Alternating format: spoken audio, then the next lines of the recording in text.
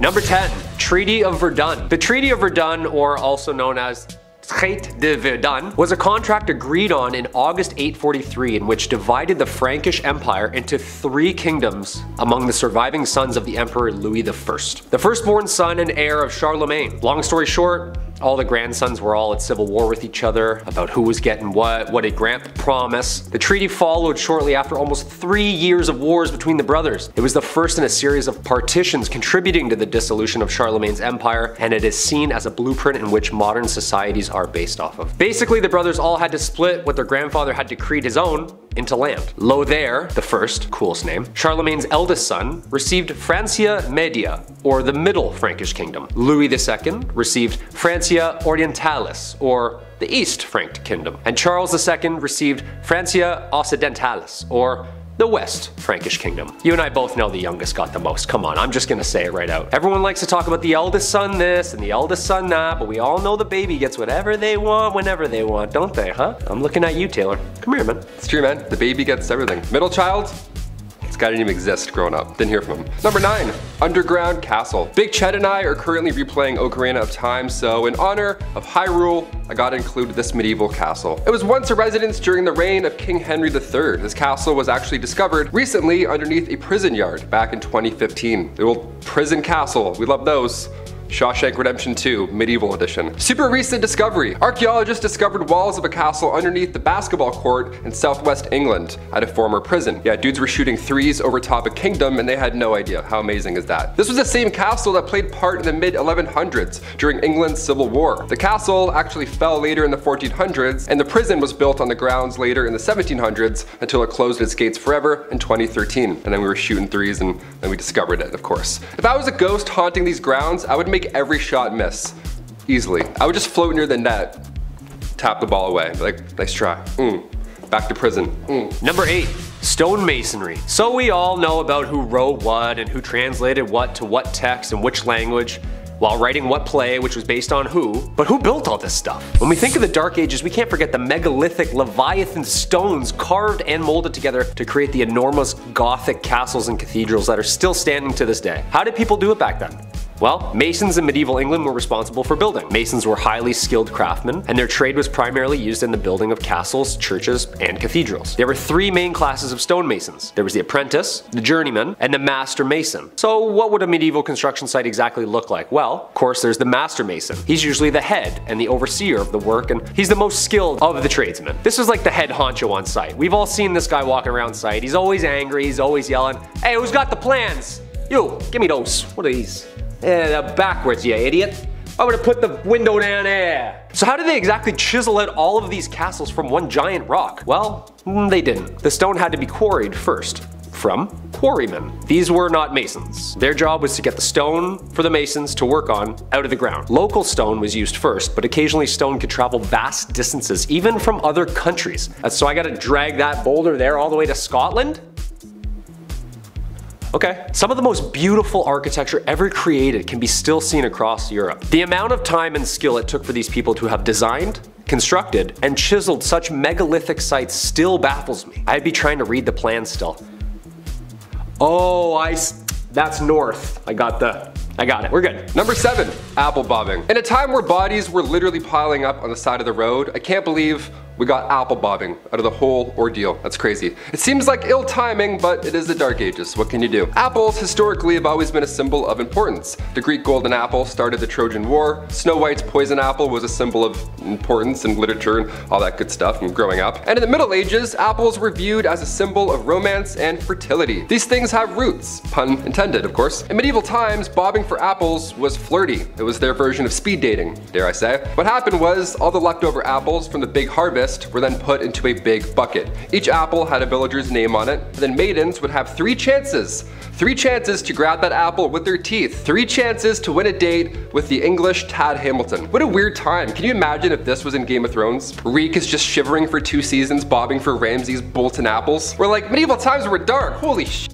Number 6. The feudal system, aka feudalism, was a form of structure system existing in medieval Europe in which people would work and fight for nobles who gave them protection and land in return. A social, political system in which landowners would contractually bind tenants to exchange their goods, loyalty, and simple space for safety and comfort within the laws of those ruling. Basically, this is like our renter's agreement now. I'll give you a place to stay and some heat. You give me an unfathomable and overpriced amount of shillings for these extremely low ceilings. Yeah, talk about crooks, man. This system stayed in place for more than 1,000 years and managed to fizzle its way out of society somewhere in the 15th century. Not just anybody would ask to be signed to this deal. There was structure and there was order. There was a lord, aka the landowner, aka your landlord, allowing vassals, aka tenants, to rent the land by providing services, especially military services. Yeah, you can stay here, but once in a while we're gonna need you to dump a bunch of boiling water over that wall. Is that cool?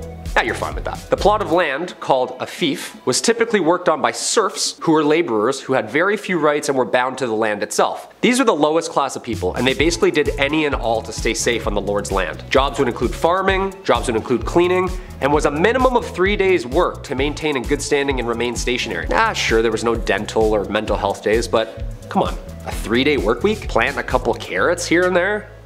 It doesn't seem that bad. Number 5, fear the dead. With The Walking Dead on their 47th season, I think it's time to take a peek into zombie history, shall we? And find out where this grim idea really started. Well, it's certainly not a new one, I'll tell you that for free. As far back as the early 1300s, residents were buried in the village of Warren Percy, where archaeologists discovered them many moons later, and they discovered marks on their bones. Cuts, burn marks, you name it. Apparently this was all done after they had passed away. But why? Scientists believe that these injuries inflicted after their untimely death were to prevent them from being reanimated, you know, coming back to life and haunting your village. To keep them in their graves, of course. Unless this dude did something to piss off an entire village that much, they were clearly afraid of this corpse coming back to haunt them. Number 4. Studia Generale. This period also saw the birth of what we call the modern university. This was a culmination of material translated and taught to provide a new infrastructure to scientific scholars. Some of these new universities were registered by the Holy Roman Empire as an institution of international excellence, giving it the title Studium Generale, or better known as Studia Generale. Most of the early Studia Generale were discovered in Italy, Spain, England, and France. These places of study were considered the most prestigious places of learning in all of Europe. I bet you the school hoodies were still so expensive. Just someone's old textbook with a mustache drawn on Marcus Aurelius. The listed number of institutions began to grow as new universities were founded throughout Europe. As early as the 13th century, scholars from the Studia Generale were encouraged to speak and lecture courses at other institutions within Europe to share documents and information, which led to the current academic culture seen in modern universities today. It's a TED Talk, come on. There had to be one cool professor back then, like the guy who lets the class teach itself, orders pizza, has tenure, and hates the monarchy. Number 3, medieval taverns. Say you want to grab a pint with the local lads. Where do you get an IPA in the Dark Ages? Where do we get a 6-pack of Arthurian ale? Well, this is the medieval ages, so instead of venturing through the woods to hopefully maybe find another town, just ask thy neighbor. That's right, in the Middle Ages, you could brew your own ale. No problem, no one's asking any questions. Give it a shot. In the late 12th century, baking bread was not freely permitted, but making ale in your basement was. I guess that's great. So the higher ups, the noble lords, they wouldn't care if you made ale and had a block party, but if you made a weak ale, or it was improperly measured and then distributed, then, and only then, do you get a fine. Arrest this man at once. Number 2, St. Patrick. St. Patrick was a 5th century Roman British Christian missionary and bishop in Ireland. Also known as the Apostle of Ireland, although he is the first apostle, having lived prior to the current laws of the Catholic Church.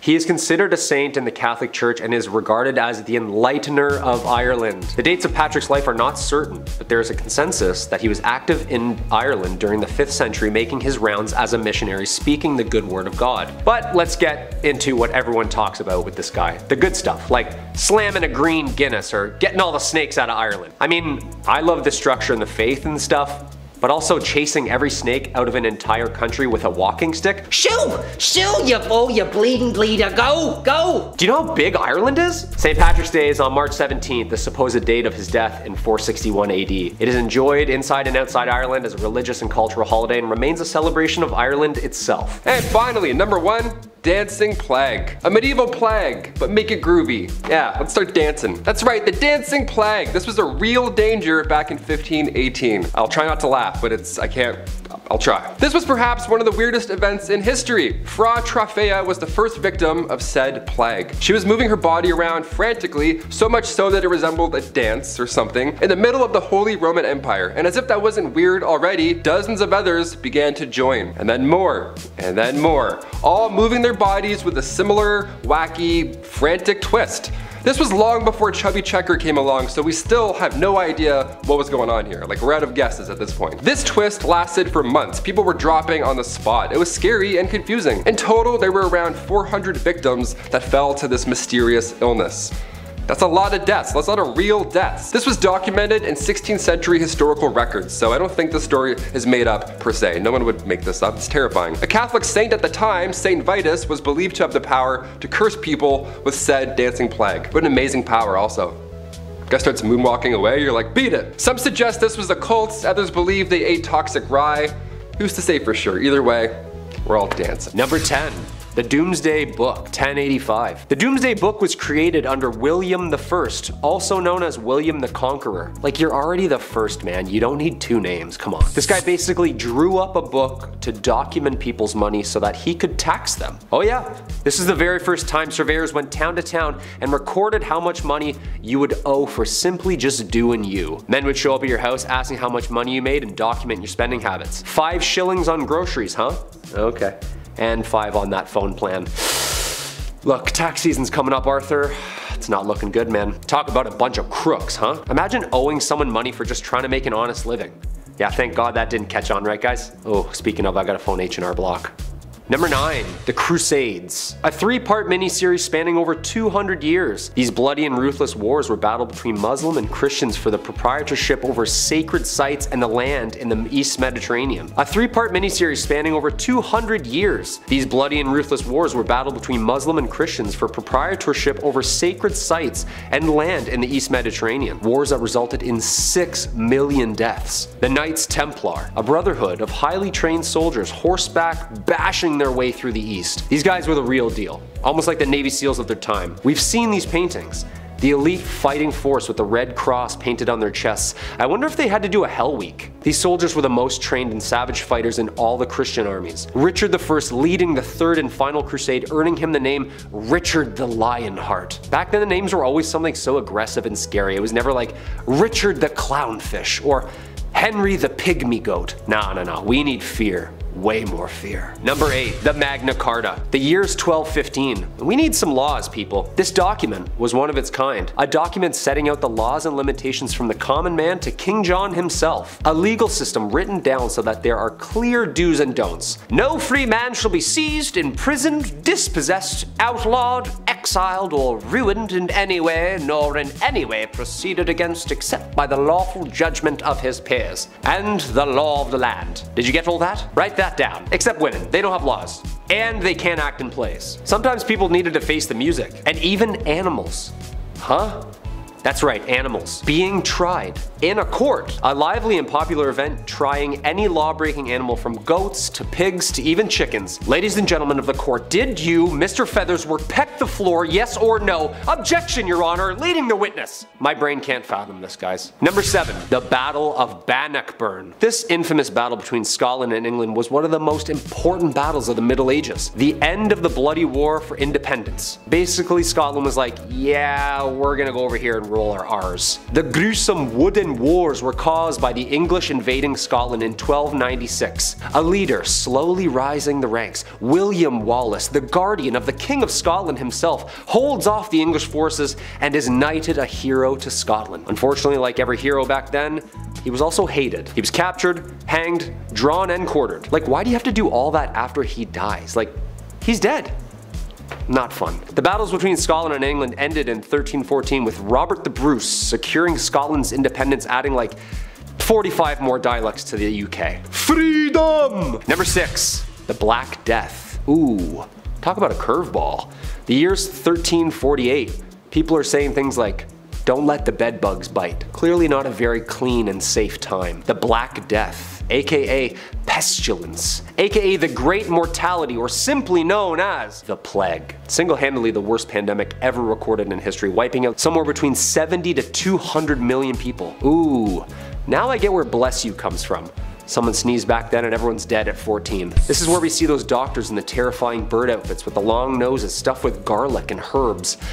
Excuse me? Yeah, he's not wearing a mask. I'm just trying to watch a cat publicly get skinned. Yeah, 6 feet please. Some doctors prescribed urinating on a person so that the bad smell would drive out the infection. Can you imagine? Just a doctor writing you up a script and go ahead and pee on yourself about 4 to 5 times a day. Take with food. Should be gone early next week. And just let me put my mask back on here before you leave. There you are. The plague started in Europe in October 1347 when 12 ships from the Black Sea docked at the Sicilian port of Messina. Most sailors aboard the ships were already dead, but those who were still alive were covered head to toe in black boils that oozed pus and blood. Ugh. Sometimes the Black Death included fever, chills, vomiting, diarrhea, temporary loss in motor skills, and then of course, death.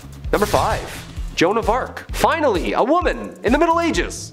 Who'da thunk? Joan of Arc was considered and still is revered the heroine of France for her role in the Siege of Orleans during France's 100-year war with England. Joan of Arc, a peasant with faith on her side, had believed that God had chosen her to lead France in victory against England and had spoken to her since she was young. At only age 17, she had stolen men's armors, a white horse, and like a Valkyrie riding into battle, she had convinced an entire army that she was appointed by God to win. And then did! That's the most badass thing I've ever heard in my entire life. After such a miraculous victory, her reputation spread among France, and upon her capture and death at 19, the Maid of Orleans herself would forever live on as one of the greatest saints and symbols of the country of France. Number 4.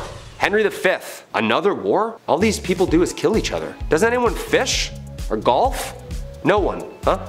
Just swords and heads, swords and heads. A history itself. This time, England beats France. King Henry V, Prince Hal himself, leans into his kingly duties, demolishing France in what Shakespeare would delve into years to come. The Battle of Agincourt is one of England's most celebrated victories and was one of the most important triumphs in the 100 Years' War. Then should the warlike Harry, like himself, assume the port of Mars, and at his heels, leashed in like hounds, should famine, sword, and fire crouch for employment. Henry V. Prologue. Good stuff. How come these guys didn't just like rap battle or play soccer or something? Like an arrow right through the chest is way worse than a red card, just saying. Hey, speaking of soccer. Number 3, mob football. I'm not talking about the mafia. Put 1,000 on Brady, would you? I'm talking about mob football, also known as folk football. It's just like our modern day soccer. Town versus town. Except it has an unlimited amount of players. And there's only 2 rules to the game. Get the inflated pig's bladder over the opposing team's lines on the other side of town, and no murdering. I mean, I guess this is closer to rugby? Yeah, this is literally just rugby. This game was played competitively and eventually outlawed at Oxford University in 1555. Just a guy named Jeeves in a polo. Oh yeah, I play mob football at Oxford. Yeah, I'm also in a frat. This game got so out of hand it was banned numerous times in England. There is great noise in the city caused by hustling over large balls from which many evils may arise which God forbid. We command and forbid on behalf of the king, on pain of imprisonment, such game to be used in the city of the future. Thankfully this game has calmed down over the years and now has become the most popular played and watched game across the world. Go Liverpool! Number 2, the printing press. The printing press is a machine that was designed for the mass printing of text, mostly in form of books and newspapers. With an unknown date of origin, first invented in China, this machine designed in the 15th century by Johannes Gutenberg was a revolutionary new form of writing which would only change the direction of history with the mass production of uniform text. Long story short, people didn't have to get the world's worst wrist cramp writing Hamlet over and over again. To be, or not to be, 86 more folios? The alphabetical metal keys would be placed into the device and slammed into the paper, pressing ink upon the parchment. You know there's gotta be some books half written in purple ink because they just ran out of black. Come on, we've all been there. Ink's expensive. Number 1, William Shakespeare. The Bard himself, arguably the most influential writer of the English language. William Shakespeare was born in Stratford, England.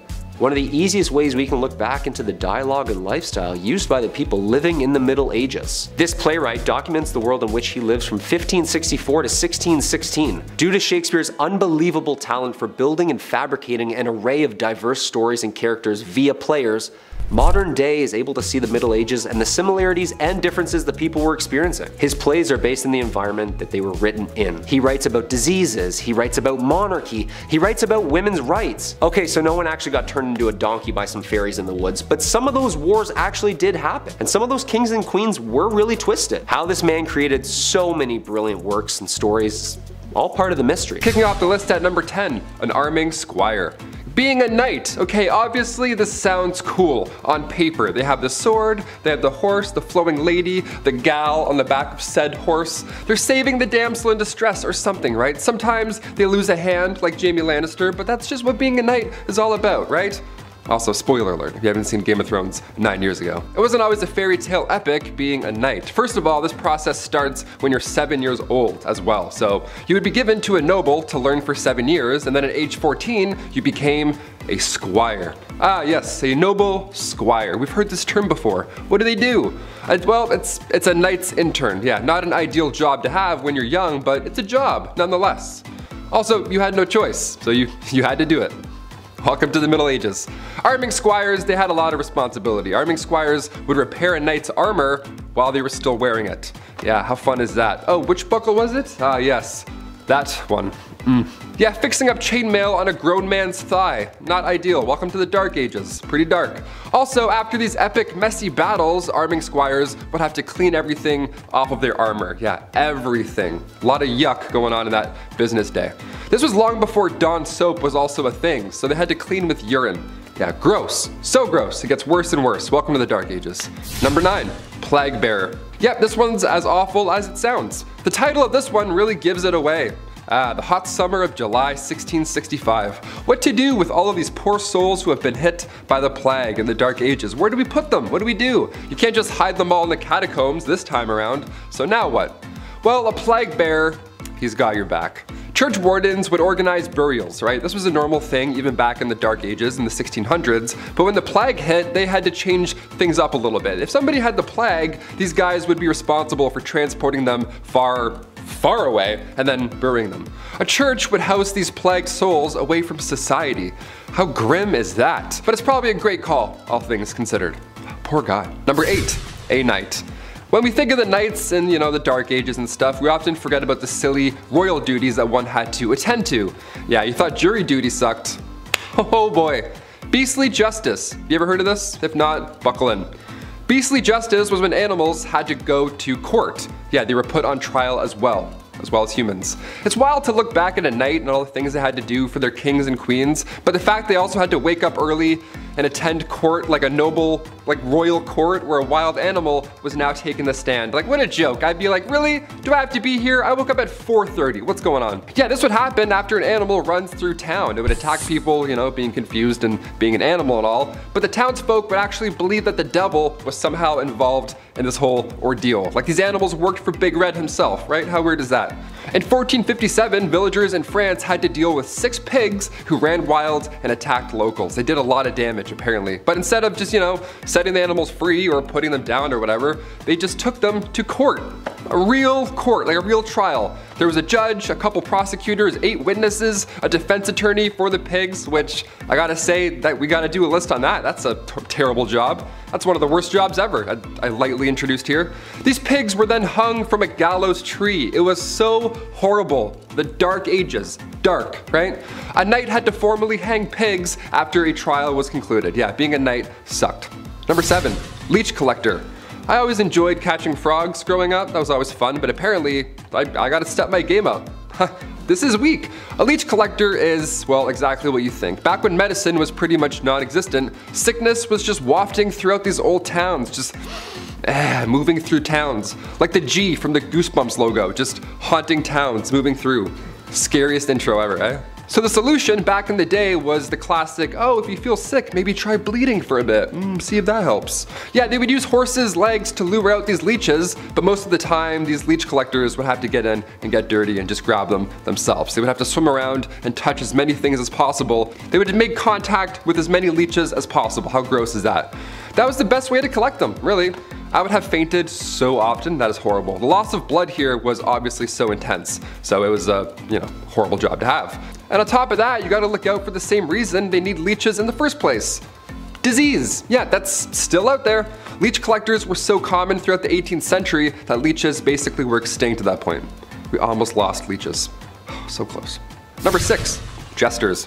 The earliest accounts of the fool go back to the 11th century, so pretty OG. These fools were hired to liven up the party, you know, dance and be silly, wear pajamas. Most of you have an image of a jester in your head, you know, jumping around on tables, telling jokes. That's actually pretty accurate. Yeah, it was pretty fun. It was one of the best jobs to have, obviously. This title of a minstrel, or a fool rather, it was an honor to have. The fool's payment also was no funny business. That was good stuff. Roland Lepetier, he was like a major jester back in the day. This guy got 30 acres of land from King Henry II. Just here you go. Just show up and fart and be funny. Have all this land. That's like a kingdom. You have a kingdom because you're funny and you're silly.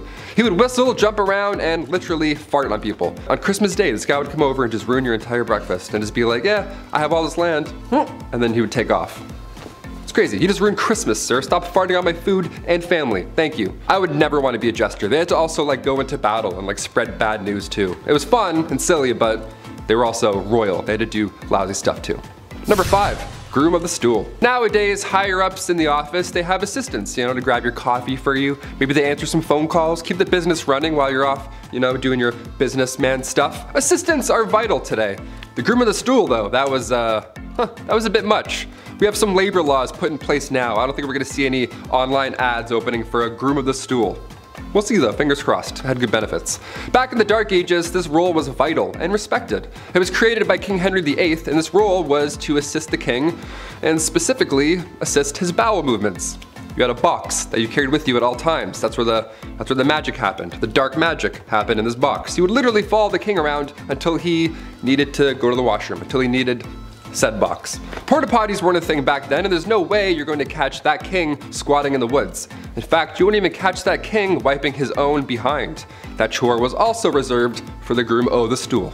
Yeah, lucky you, right? In this stool, you would have water, towels, a wash bowl. The whole setup would be in there. You're probably thinking, Taylor, which poor soul had to be stuck with this role? A prisoner? Somebody who lost their sense of smell, hopefully?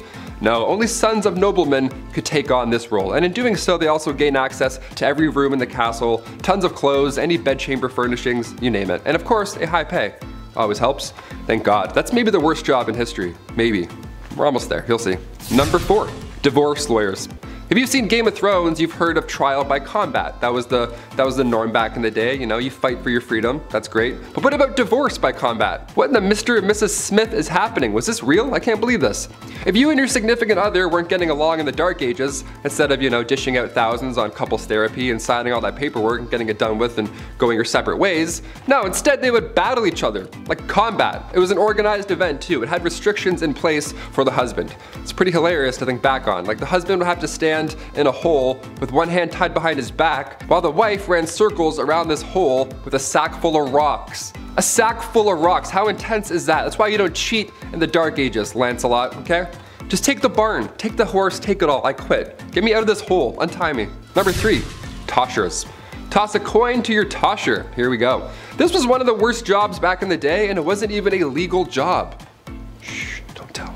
If you know any toshers, keep their secret, you know?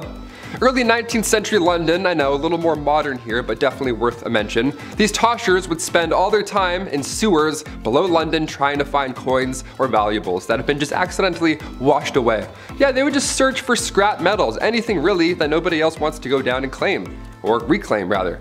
It was worth the plunge as well. A lot of these folks would make around $20,000 a year. Just gotta do this a lot, and you're good. Number 2, dentist, doctor, surgeon, spy. Dentists were not a thing in the Middle Ages, you know. Dr. Downer didn't politely tell you to floss more and then shake your hands while you're watching a show, getting a cleaning. No, it wasn't like that at all. They did have a barber. They had one guy, he did it all, a barber from the Dark Ages. Yeah, this appointment is gonna suck, my friends. Cavity, toothache, maybe you accidentally bit a rock, chipped a molar. They would only pull these teeth, that was the only solution. Barbers were responsible for cutting hair, pulling teeth, bloodletting, you know, the classic 3-in-1 appointment we all have to do every month. Doctors were seen throughout history and they've seen a lot of horrible stuff. Back in the 1500s, patients were walking in with an arrow sticking out of their legs. Yeah, instead of cutting the tip off and pulling the opposite way, the arrow remover would come in and then, you know, cut into the injury, opening it more. That's always great. And then you would hold it open and then you'd pull the entire arrow back out of your leg.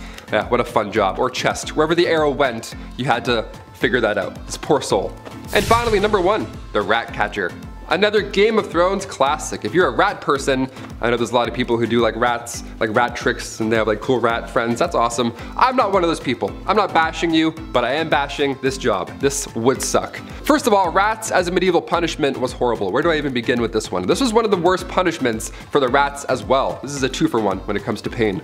A rat trap involved a man being tied down to something, and then a metal enclosure would be strapped to his abdomen or chest. And then inside this enclosure, they were rats, and they were also like tucked away. And then historically, they would heat the metal enclosure, and the rats would panic and try and get out, and they would chew through the softest part, which in this case was your chest or abdomen. It was horrible. It was an absolute nightmare. But these rats had to come from somewhere, or rather, someone. As the name hints towards, rat catchers are one of the worst jobs you can have in, or rather out of a castle. It's an important role, you know, just like being a fool or a literal walking, talking toilet. There needs to be a chasseur de rats. Back in those times, rats and mice were the leading source of spreading disease, and with these castles being big and dark, there were probably a lot of them hiding. Black rats were a common household problem, so we need to get those out. So in comes the well-respected rat catcher. These guys would sometimes try new spells to get rid of the rats. Wasn't always helpful, wouldn't work. More often than not, didn't work. So poison powders were the next main trick here.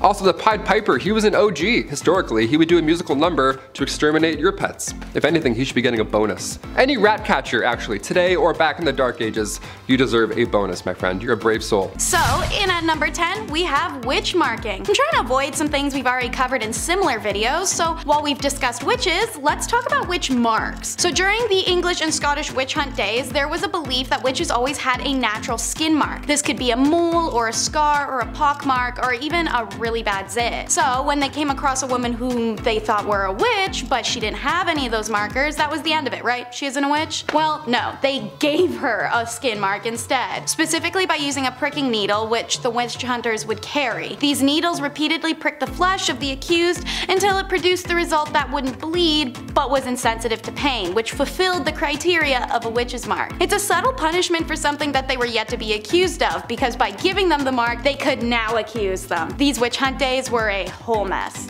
Number 9 is marking your territory. Not in a cool, sexy, I got a tattoo way, more in a Scarlet Letter kind of way. As you'll learn in this video, a woman who cheated or even was single and just engaged in intercourse of her own free will could be classified as a sinful adulterer and cheater and be punished, usually a lot worse than a man. So when Nathaniel Hawthorne wrote the Scarlet Letter, he took inspiration from real life events. The letter, which for the character Hester Prynne was just a red A, was usually the letters AD, which stands for adultery, as outlined by the Plymouth Colony Law in 1658. Multiple accounts across Europe verify that someone who was being marked was to be seen out in public without it, could be subject to public whipping and other public humiliations that ensured a person's social alienation. Like in the Scarlet Letter, when Puritan minister Arthur refuses to admit his sinful side of the act with Hester, he's branded with an A in his chest. In a man's case, while this was of course painful, it was allowed to be hidden. He also didn't have to face the societal consequences the way any woman would have. For number 8, we travel to discuss status degradation. While it still persists today, not everyone knows what it means. So essentially, you do something wrong, oopsies, you lose some of your basic human rights. You could steal something, have relations out of wedlock, cheat on your partner, miss some work. Every empire that has used this tactic has had a variety of ways that you could mess up and receive this punishment. Naturally, in times where a woman was property and couldn't buy things, own things, or do things, or breathe without having a man side-eye her for it, this was a monumental punishment to receive. Under the Roman Empire Augustus, who reigned from 27 BCE to 14 CE, a woman guilty of adultery could lose several rights as a citizen and suffer a financial burden. Noblewomen in the Kingdom of Korea during the Chosun dynasty faced a similar degradation of their societal status if they were found guilty of remarrying as a widow.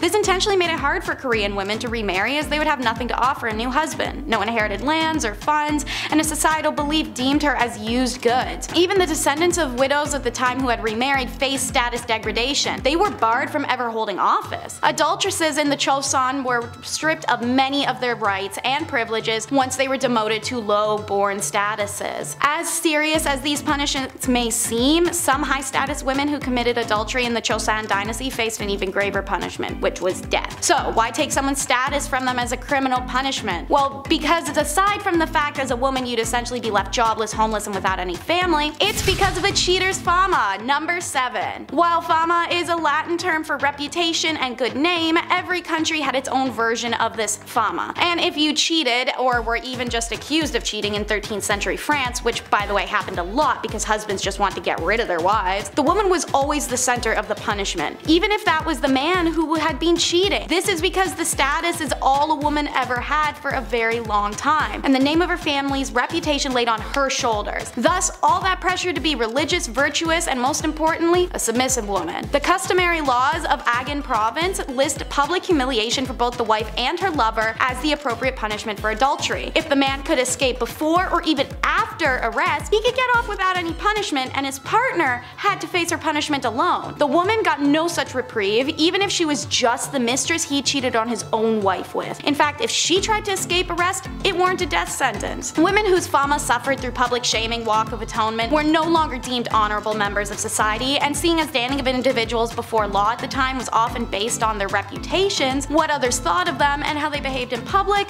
she'd be left, as I said, homeless, familyless, and dejected. For my Game of Thrones people, think Cersei. Number 6 is no protection. Get your mind out of the gutter. That's not what I'm talking about. I mean, there's no protection from capital punishment. While civil laws were easier to work around by just getting married alone, you can borrow money or property, you can buy things that you couldn't before and sign contracts, the criminal law didn't bend to a married woman, as she faced the same penalties as an unmarried one. Now, there are technically one exception: pregnancy, but only because it could potentially be a boy, which is insane. Additionally, all women were exempt from certain torts, such as the breaking wheel. But man, when a woman got capital punishment, it was the one and only form, and it was the most brutal and painful one: burning at the stake. By the way, they claimed this was the only and the necessary option of execution for a woman, as it's a preservation of female modesty. Apparently, other forms of execution were unbecoming of a woman. Although there may be some truth to this wild justification, modern historians have rounded it down to just misogyny, as well as a deep-rooted suspicion and dislike of women as the root of this execution decision. Essentially, when given the opportunity to punish a woman, men went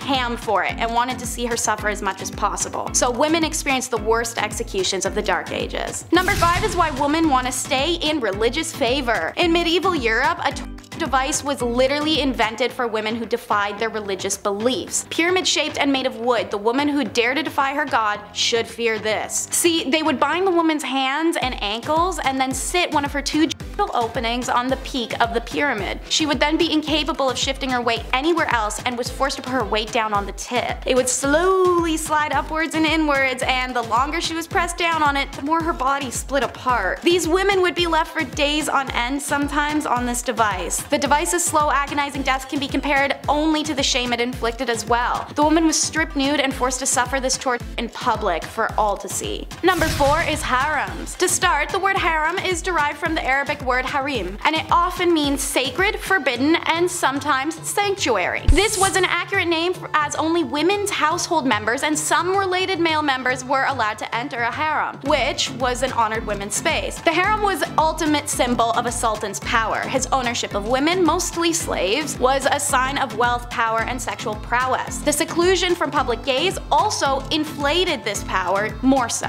But a royal harem could be a place of filth and stink where chaos and emotions ran high. This was the price of being property. Used by the emperors and his sons, you could either be favored or so hated that one day you vanish and rumors of your exile whirl amongst your peers. These ladies usually did not have the liberty to move out of the harem as they liked, but inside the harem they could move around as they pleased. There was no sisterhood in them either. Socializing amongst themselves was usually not friendly, and jealousies were shown directly. Makes sense, as status and position of authority in the harem were determined by the place that they had in the emperor's favor, and to give the king his first male child was a great competition in this regard, resulted in unpleasantness through the royal harem. Everyone tried their best to please the emperor and turned her bad qualities like jealousy, aggression, or short-tempered attitude onto other women. Seeing as many of these women were stolen from outside the empire, let alone inside, frustration with language barrier and culture clash was also a huge source of contempt. Sometimes the women would lie to the sultan to have others disposed of, or they'd simply gang up on one another. Regardless, harems were places of drama, inequality, and a race to be favored as a ticket out of sexual servitude. Hidden sexuality is number 3. There were plenty of mainstream laws in medieval and Middle Europe against male homosexuality, and while it wasn't considered as serious, lesbianism still posed a threat to the ideals of a male-centric societal order. A law written in 1260 France stated that women caught engaging in homosexuality shall undergo mutilation on her first and second offense, and on her third she must be burned. This is one of the only laws to specify consequences for lesbianism, but the 13th century and Christian perspective of sex radicalized further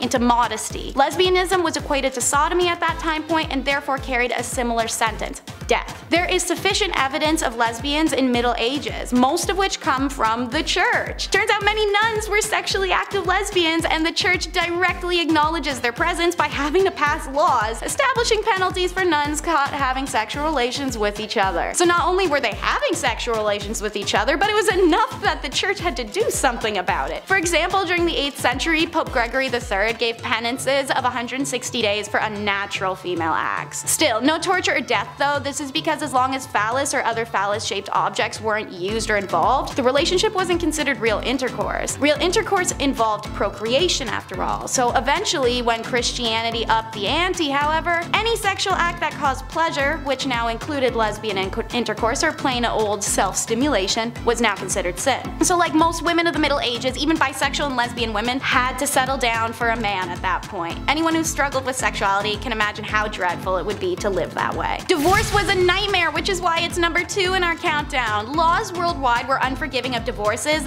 literally always to the woman. In Chinese laws, a woman could only divorce her husband if he mistreated her family, not even her. He, on the other hand, could divorce her for anything. Some accepted grounds for divorce were failure to bear a son, evidence of being unfaithful, lack piety to the husband's parents, theft, suffering a virulent or infectious disease, jealousy, and talking too much.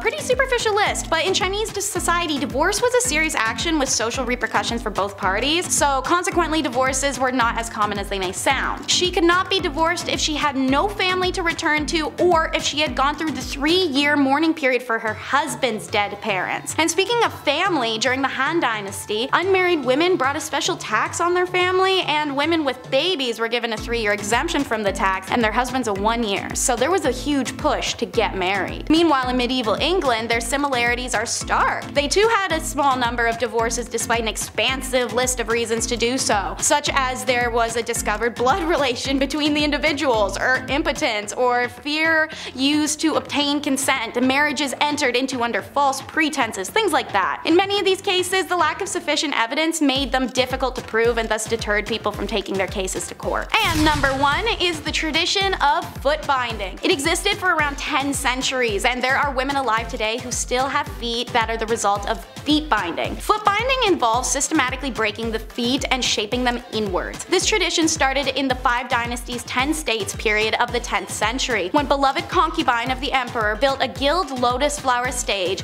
and performed a dance on bound hoof-shaped feet. Being a beloved concubine, the other concubines of the emperor attempted to imitate her feet to curry his favor. So foot binding began within the royal court and spread through China as the next fashion fad. It's done in a ritualistic ceremony accompanied by a variety of traditions to ward off any bad luck. They began by tucking the toes under the feet and using a long, tight ribbon wrapped up to the ankle to hold it all in place. Anytime the foot grew, they broke it inwards more, a process usually taking 2 to 3 years. The foot would remain bound for the rest of a woman's life. There is a whole list of issues this caused. Outside of extreme agony and being a handicap, it caused some women pain for the rest of their life. Their walk was changed, as was their posture, and the idealism of a slim body to lighten the pressure on one's feet was all the rage. The binding of feet actually caused the women to develop strong muscles in their hips, thighs, and buttocks, so much that the characteristics were considered physically attractive to Chinese men of the area, aka the girlies were thick. When colonization came to China, Western women boycotted foot binding, going as far as to catch women with bound feet and cut off their bindings. A humiliation because these women would never ever show their bare feet to anyone, let alone even husbands. And many of these women lost their husbands when the Western boycott worked. A lot of girls who had had had their feet bound in order to become marriageable suddenly found themselves abandoned by their husbands because foot binding was no longer fashionable at all. Starting us off is cutting-edge courtship, quite literally in this case. It was traditional in some Nordic countries to have courtship customs involving knives and daggers. This is due to sacrificial nature in their original belief. The purpose of a dagger is prevalent for that after all, but it was also due to its functionality. In Finland, when a girl came of age, her father let it be known that she was available for marriage by providing her with an empty sheath. The girl would wear an empty sheath attached to her girdle, skirt. If a suitor liked the girl, he would put a pukoko knife in that sheath, which the girl would keep if she was interested in him. If she wasn't, she could just toss that anywhere. The knives were often custom, so a man would be able to woo a woman with unique details and imagery on a blade, but could also offer an heirloom or traded blade. Seeing as women of the Nordic region didn't shy away from handwork such as farming, jewelry making, clay working, etching, clothiers, and even some positions like smelting, a blade was a thoughtful and convenient gift that also said, "I love you" a whole dagger's worth. Something so romantic about giving someone a gift they could quite literally kill you with. In the meantime, while the Scans are giving blades, the English are being taught the no-no days and the no-no ways. In layman's terms, they were being told how to have intercourse and when. That just doesn't make for a fun title. You may be familiar with these laws and regulations. They've come up in some of our other medieval and Middle Age videos. This was a time period where the church had a lot to say in state affairs. Not to say that it doesn't now, but they were able to make determinations such as intercourse schedules around the religion. Real laws were in place that people could not have sex on Sundays, Thursdays, or Fridays due to religious reasons. Whenever a holiday had a fasting period, such as Lent, abstinence was expected then as well. If anyone was to deviate from the set rules by having intercourse, they were committing a grave sin. These laws were written in penitentials, which were books that indicated what was allowed under the church rules and what was not. Oral, backdoor, premarital, and self-inflicted intercourse were banned in these books. Now thankfully their wide-range taboos included some good stigmas to have, such as interbreeding, so that minimized people keeping it in the family and messing up our future populations. But even with sexual laws, men could be knaves, which is just an old-timely way of saying being a dog. Now I'm not saying ladies couldn't have itchy feet and dog their way around too. We do it now and we've been doing it then, but it was a lot worse for ladies to be caught back then. So the general consensus is that it was rare, and when it did happen it was usually affairs outside of a marriage. In general, young medieval daters had to be cautious. While peasant marriages were a little more than saying we're married most of the time, reputation, especially for a lady, was huge, as was virginal status. Men of higher status often sought out beautiful peasant girls for affairs. Sometimes they benefited the woman greatly and she'd become an heir to a status child, thus elevating her own. But for the most part, it was pure carnal enjoyment men were after, in a time when women were told to do the opposite. And so it became a game of men trying to win a single woman into doing the act. She had everything on the line while he usually had nothing. Secret flings were frowned upon, to say the least, and were often seen as a sign of potential trouble, hence the English ballad that would warn of knaves preying on young fair maidens at country fairs. A young woman caught having affairs was a wild scandal that could even be punished for or put to death, so making the decision to bow to a lord's or even a common man's pressure could quite literally destroy a woman's whole life and being. Yet it's still a decision women made. Ah, hormones. Yet when it comes to marriage, it's always love versus politics. Medieval marriages tended to be negotiations, particularly around dowry, but it wasn't all about money. It was very important that a noble woman is a virgin at marriage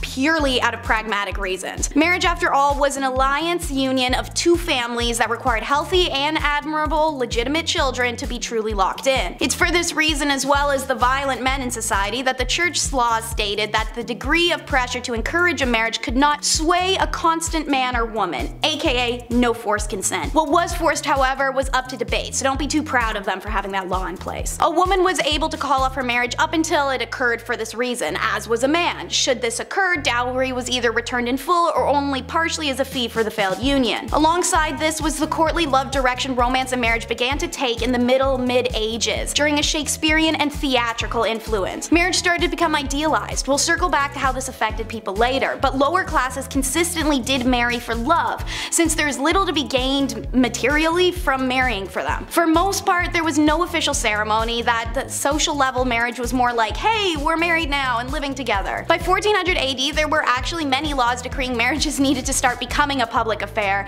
and one may wonder how often people did marry in secret. Next up, watch lords try to impress ladies with a lance measuring contest. As mentioned, courtly love and chivalry are important facets of medieval society and culture, and seeing as tournaments and displays of masculinity were centerpieces of this culture, it's no surprise it made its way into courting. By 12th century England, tournaments were in full swing, usually usually consisting of jousting and melees, a big organized throwdown between knights that were not expected to be dangerous but occasionally resulted in serious injury or death. These tournaments were respectable places to meet potential suitors, and singles flocked to these spots to watch heroic knights joust and parade themselves around while noble maidens looked on adoringly. Some contemporary conservative commentators, as well as the church, however, complained that the tournaments were places of frivolity, scandal, and lust. Buzzkills. Don't worry, if sword fighting isn't your forte, then poetry or songwriting were also popular ways to express your love to a lady. And remember, when meeting a beloved, dress to impress, but not so much that you cause a scandal. Remember, sumptuary laws exist. It'd be pretty embarrassing to be arrested and sentenced on your first date with someone. It was advised that medieval women getting ready for a date should wear their tallest steeple hat and their best dress, and top it off with their finest linen wimple. This helped to elongate the neck. A long neck on a woman was considered beautiful. So was a bunch of other weird stuff that we'll get to in a second. Meanwhile, men should always remember on a date to wear their best gown and hose, which are pantyhose. But as said, don't dress too posh. The sumptuary laws of medieval England, such as the statute concerning diet and apparel of 1363, tried to ensure that citizens did not dress or consume above their social status. These rules included what kind of fur trims could be worn and by whom, colors, hats, patterns, shoes, and all the whole shebang. Check out our video Top 10 Unusual Medieval Laws You Never Knew Existed to learn more about sumptuary laws and laws of fashion. The rules of etiquette will most definitely help you avoid scandal when invited over to the family home of your potential lover, and they were genuinely as follows. 1. Keep your hands clean. Don't stroke the dog or the cat. Be sure to wipe your fingers on the tablecloth instead of licking them. 2. Bones are not to be gnawed, and don't pick your teeth with the sharp irons. 3. Don't eat with a fork. Forks were used to prepare food, but most medieval Europeans thought forks were an odd thing to eat with. 4. Don't eat with a knife either. Many people carried the knives on them on their belt to carve up the food before eating, but don't eat with it. 5. Okay, if it's a liquid, use a spoon. People tended to eat with their hands for everything else. 6. Don't sit too close to the salt cellar. Salt was expensive and associated with prestige, so it's a good dating tip at a big dinner to see who sat closest to the salt cellar. And 7. You can burp, but look up at the ceiling as you do so. And 8. Remember, you must not urinate at the host's premises unless you're staying overnight and it's before bed. Obviously, some of these things like wiping your hands on a tablecloth, eating without a knife, or holding your pee until it's time to go are pretty unusual to us now.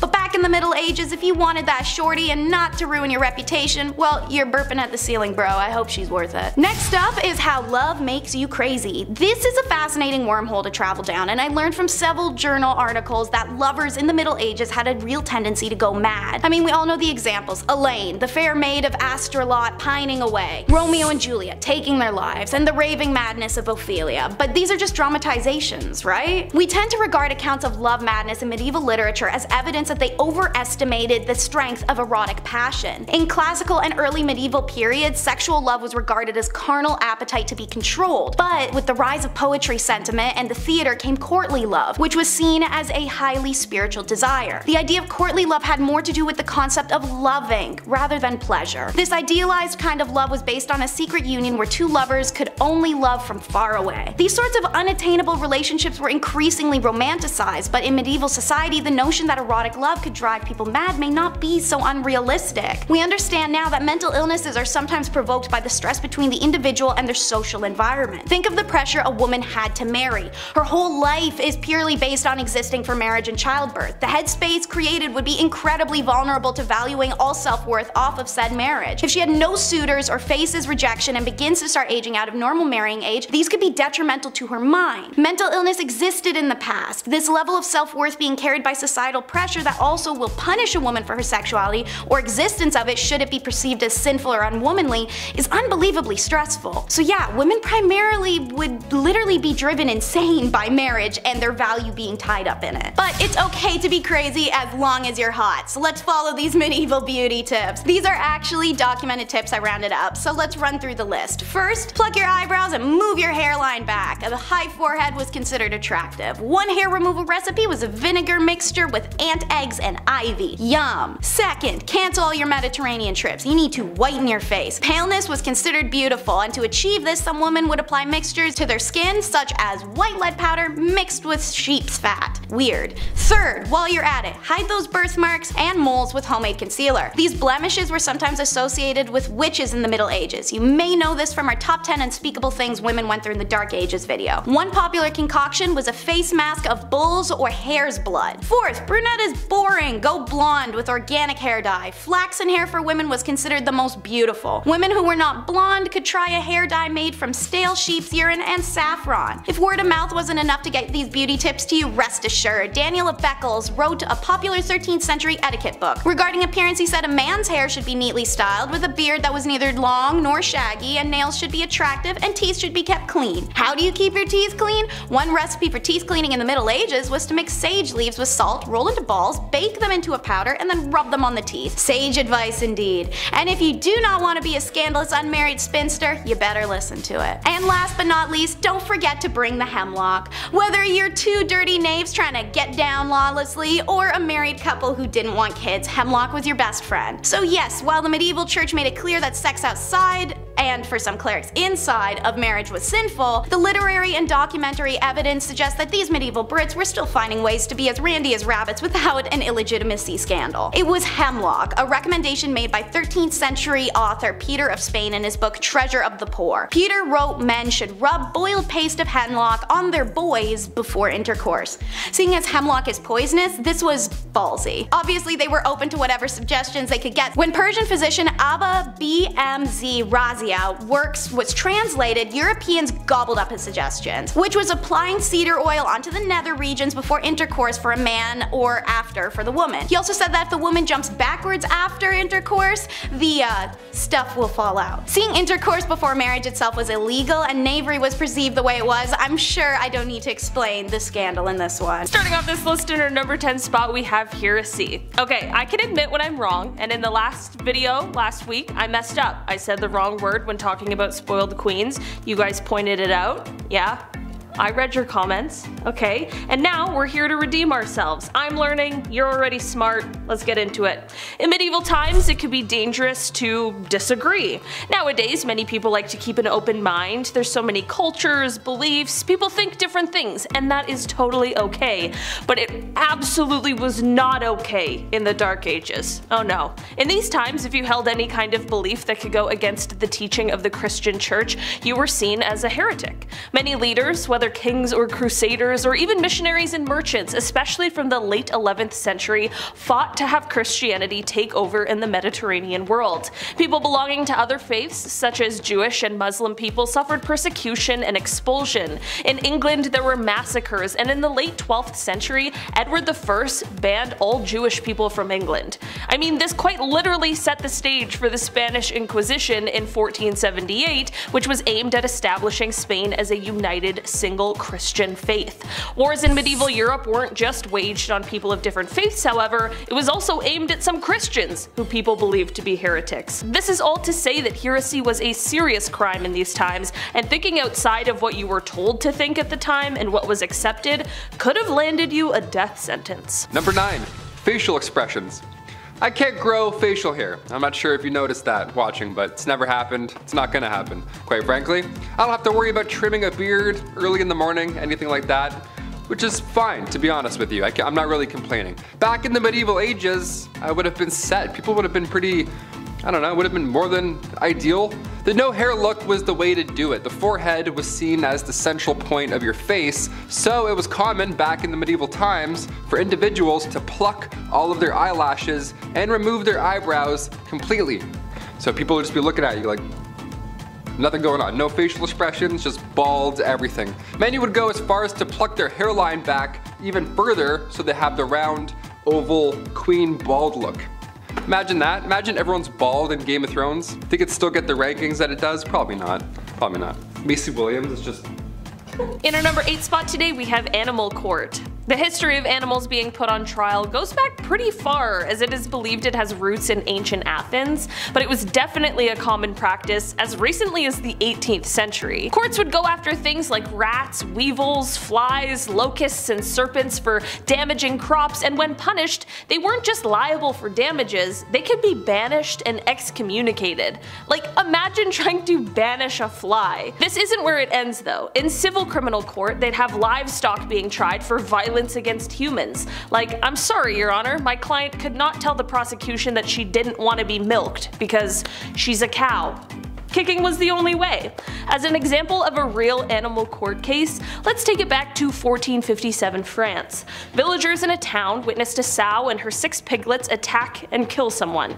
Terrible story, sounds absolutely horrifying to have to witness. In this day and age, animal control would be called and all of those pigs would likely put down. But not in these times. When this happened, all the pigs were sent to court. Like real court. There was a judge, 2 prosecutors, 8 witnesses, and a defense attorney for the accused animals. Witnesses provided testimony that proved that the sow had most definitely attacked the person and was definitely responsible for the crime. The piglets, however, well, for them, testimony was a bit murkier. There wasn't a witness who actually saw any of the piglets do any actual attacking. They just had blood on them, which isn't necessarily a sign of their guilt, it just means that they were there. This is why the court, while they did sentence the sow to death, the piglets were exonerated for their role in the crime. It's very strange and now would be a very expensive system, but in those times it really did work for them. Number 7. Inns and taverns. When we think of a medieval tavern or an inn, it's important to note the difference. Yes, there's drinking in both, and yes, both of them don't smell so great. But inns, their sole purpose was to house travelers comfortably, whereas a tavern, not so much housing. More rough housing, if anything, if you catch my drift. Say you're passing by one of these taverns, right, Saturday night, you feel like grabbing some questionable ale from some questionable establishment, well, you better come prepared. In the Middle Ages, you had to bring your own fork everywhere you went. Just one fork on your side, on your persons. That's so gross. We didn't have a guy sitting in booth 11 doing roll-ups all night, looking at you, just wishing that he didn't work there, right? This was the Middle Ages. You didn't have a fork. No one had forks. If you had a fork, you were lucky, right? You were the rich kid on the block with an in-ground pool. That was you if you had a fork. Steak knives also were only reserved for carvers, so until the 17th century, you were just poking around your meal until you had a bite-sized amount, and then you would choke on it because it's horrible. It's all chewy and horrible. In our number 6 spot today, we have the filth.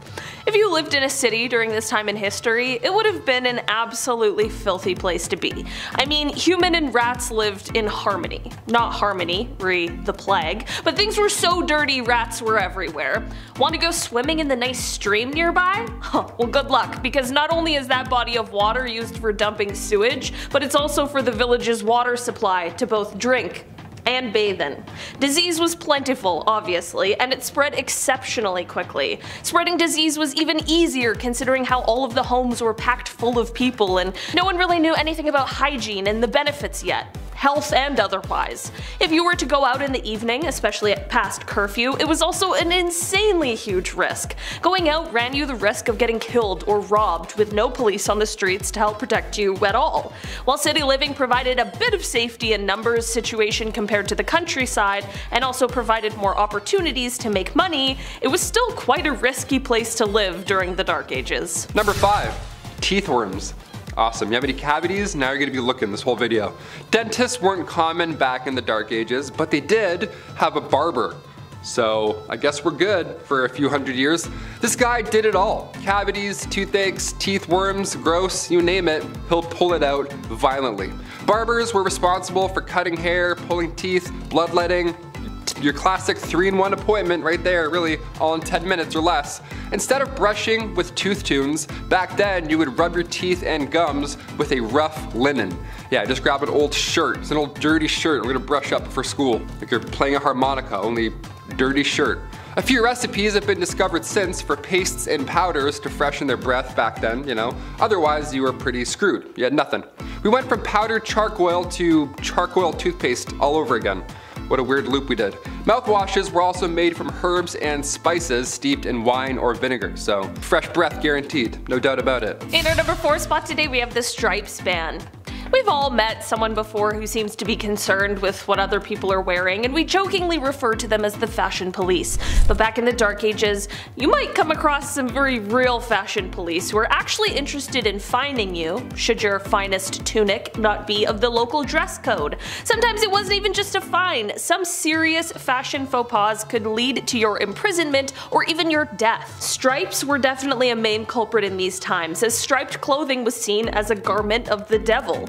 I'm not even exaggerating either. In the year 1310 in a French town, there was a local cobbler who was put to death because he had been caught in striped clothes. Yeah, we thought the tabloids were harsh, and I mean, they are, but the medieval fashion police were unforgiving. Not only were members of clergy not exempt from this rule, but neither were animals. Yeah, calling all zebras. Good luck out there, man. This is why zebras were called beasts of the devil, and yes, this is even though the people of Europe hadn't even seen them. Just heard tales of their striped nature. Number 3. No rules football. In honor of the World Cup coming to a close, we have to take a look at football back in the late 12th century. Yeah, what did that look like? Or feel like, rather.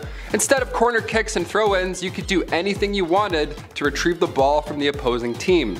Yeah, anything. Left hooks, some kicks, some jabs, throwing rocks, anything, you name it. It was violent. No diving in these games, I'll tell you that for free. You didn't have to.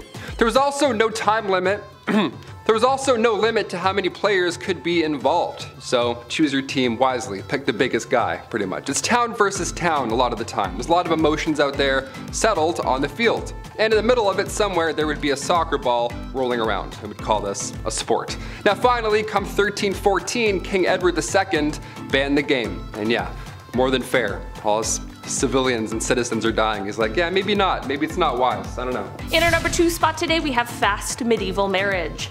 There are so many messed up medieval marriage practices. We could do an entire video on just that. And in fact, we have. Go check those out. But while you're here, let's talk just a bit about them. Marriage in the medieval times was quick and easy, but also difficult to prove. If you and your loved one wanted to get married, all you really needed to do was say, "We're married!" and then boom, it's done. Of course, this led to a whole pile of those spur-of-the-moment type marriages, especially considering how sex before marriage was widely condemned in these times. You know, people are like, we're married now, let's do it. Well, I'm pretty sure many people who were divorced would have preferred if their marriages were this easy. This led to people, of course, taking advantage of this difficult to prove thing. Most especially women would often fall victim to a man who might want to take you as his wife for the night. But then the following day, after getting what he wants, he denied ever agreeing to the union of the two, if you're catching my drift. This is why many women tried to get at least one witness to union, just in case. And finally, number 1. Pointed shoes. This one's so fun. Whenever I see anything that's related to the medieval times, I always admire the attire, right? Especially the shoes. I hate buying shoes today so much. Now they're so specific. You got walking, running, trail shoes. They're always so expensive. Nobody does it like the medieval times anymore. Specifically, crusades. Crusades were awesome. They were the style of shoe commonly worn in the 15th century Europe that looked really ridiculous. They had the long, huge long nose that went up really high. They're so silly looking, maybe that's why I love them. These long-toed shoes first appeared in the 12th century,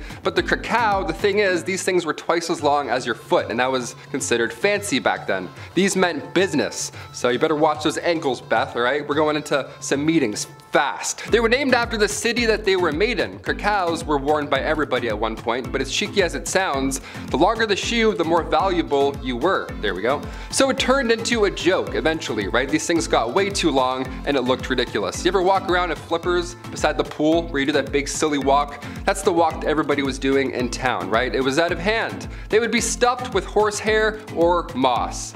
Yeah, which is just as comfortable as Dr. Scholl's. Imagine stepping around in moss all day. Yuck. Also, sometimes a string would be needed to be tied from the tip of the shoe to your knee just to keep these damn things afloat. So everybody at one point in time in the medieval times looked like a Muppet tied to strings. How amazing is that? Do you own any crusades? If so, how do we get our hands on a pair? I'm a size 11.5 crusade. Let's make it happen. Maybe if we all pitch in as a community. I don't know, we can all be wearing crusades tomorrow. Number 10, beauty sleep. When you go to bed at night, ideally you want 8 hours. Me, personally, I'm lucky if I get like 6. I don't know, I'm like a child. I'm restless at night. I'm kicking around, I'm making weird noises. It's insane, it's problematic. Maybe I should see someone. If this were medieval times, however, I'd be set. See, back in the Dark Ages, it was common to have 2 4-hour naps at night rather than one swift 8-hour slumber. See, many believe this was to tend to a fire, or hopefully not a fire. You know, gotta wake up, make sure things aren't gone. It's medieval times, it was rough. You wake up, throw a log on, yawn, and then hop back into your pile of hay. I don't know, whatever they had back then. Good times. This system of waking up after 4 hours, it sounds like an unhealthy inconvenience, but in reality, historical accounts suggest that people in the Dark Ages generally literally slept for longer periods of time, despite their sleep being interrupted by periods of wakefulness. They slept longer due to the fact that, light bulbs didn't exist yet, so lava lamps weren't a thing, neither were alarm clocks. So people would often go to bed shortly after sunset and wake up with the sunrise, so that's a good rest. That's a good medieval rest. That's like 12 hours. Number 9, the Norse disappearance. I just watched The Norseman. I'm gonna start barking at people now when I'm on the subway, just to, get my old roots back, my old Norse roots. There are several theories regarding the disappearance of the Norse from Greenland during the Dark Ages, right? Where did they go? Where does a Norse Viking go? That's a little concerning. Where'd that guy go with the beard and the hatchet? That's a little important. One theory suggests that climate change played a significant role. The Little Ice Age, which began around the 14th century, that led to a decrease in temperature and a shorter growing season. Of course, making it difficult for the Norse to farm and raise livestock and, have that big mighty beard and eat good. This could have resulted in a decline in food production, leading to famine and ultimately the collapse of Norse settlement. Another theory suggests that the North were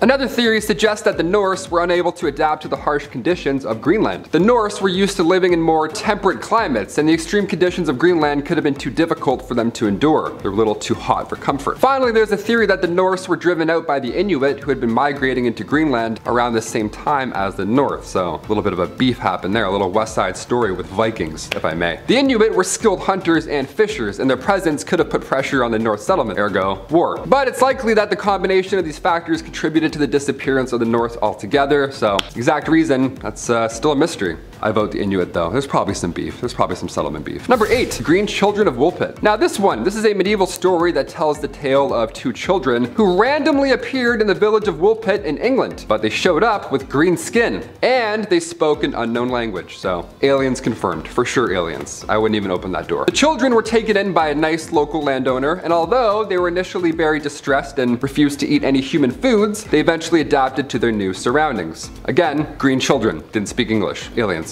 Reminder. The boy eventually learned to speak English over time, and he explained that he and his sister came from a land where the sun does not shine and everything was green. Yeah, it's like Avatar 3 going on. Something's going on out there. Sometimes the grass is greener on the other side, but sometimes the people are also green. That's fun. That's a fun little bit. Bunch of incredible hulks in a place where there's no sun. Sounds nice and warm and welcoming. Lovely. Let's find out more. The origins of the story, of course, remain a mystery, with various interpretations ranging from folklore to my personal favorite, extraterrestrial encounters. Love aliens, love that. Grew up watching Signs. You tell me in the comments. Did this happen? Are these aliens? Were these just random children? Is this all bullshit? Who knows? Number 7, Shroud of Turin. The origins of the Shroud of Turin, a piece of cloth that bears the image of one Jesus Christ, a crucified man, shrouded in mystery it seems. According to tradition, the shroud was used to wrap the body of, again, one Jesus Christ after his crucifixion, and many Christians believe this right here to be the burial cloth of Christ. I pointed like I actually have it here. I don't have it here. I wish I did. That would be great. We get a lot of likes, but no, it's over there. However, its authenticity is the subject of ongoing debate, of course, because who really knows? The shroud first appeared in historical records in the 14th century, and it's been housed in Turin, Italy, since the late 16th century. Again, that's a pretty mighty piece of cloth right there. Next national treasure. Nicolas Cage has to grab that and put it in his pocket like a cowboy. Number 6, John Cabot's fate. John Cabot, he was an Italian explorer who sailed under the English flag, and he's known for his voyages to North America in the late 15th century. His final voyage in 1497, this was intended to establish English trade and settlements in the New World. But Cabot, he set out with a small fleet of ships from Bristol, England, and he sailed along the eastern coast of North America. However, something happened. He encountered difficulties, I guess one could say, including rough weather and a mutiny among his crew, which is much worse than a storm, I would say. And his fate remains unknown to this day. That rhymed, Dr. Seuss, love it. Some historians believe that Cabot may have perished at sea, while others speculate that he may have made it back to England and then died there. So, how did he go? Was he eaten?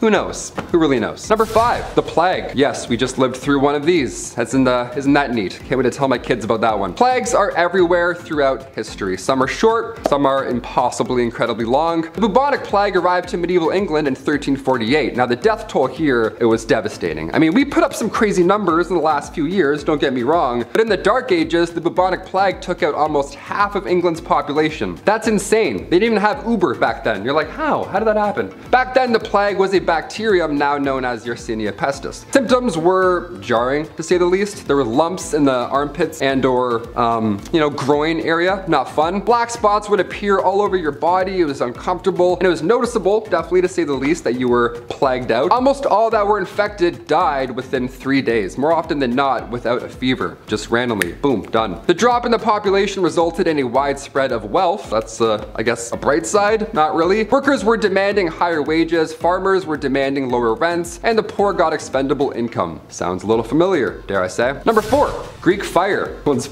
absolutely crazy. Greek fire was a weapon used in medieval times. It was particularly used by the Byzantine Empire, and it was known for its ability to burn even when submerged in water. Yeah, almost like magic, some would say. Some scary, hot magic. The composition of Greek fire was a closely guarded secret, but it was known to be a highly flammable liquid that could be projected from tubes onto enemy ships or soldiers. So yeah, they would just blast liquid lava at you, and then they're like, yeah, war's done, just like that. Like in Game of Thrones, where it's just green fire. It was kind of like that. Greek fire was often used in naval battles and set enemy ships ablaze in 4 minutes or less, and its use was a significant factor in the success of the Byzantine navy. The exact ingredients and recipe for Greek fire, like I said, they have been lost to history, and its composition remains a subject of debate and speculation among historians. Let's hope we don't find this one. I don't know, let's find some pharaohs, mummies, tombs, treasures. That's great. Some guy's like, oh, the recipe for liquid lava that we can shoot at people. Awesome, let's do it. Number 3, the Vinland map. The Vinland map, this one's fun to all the toptographers,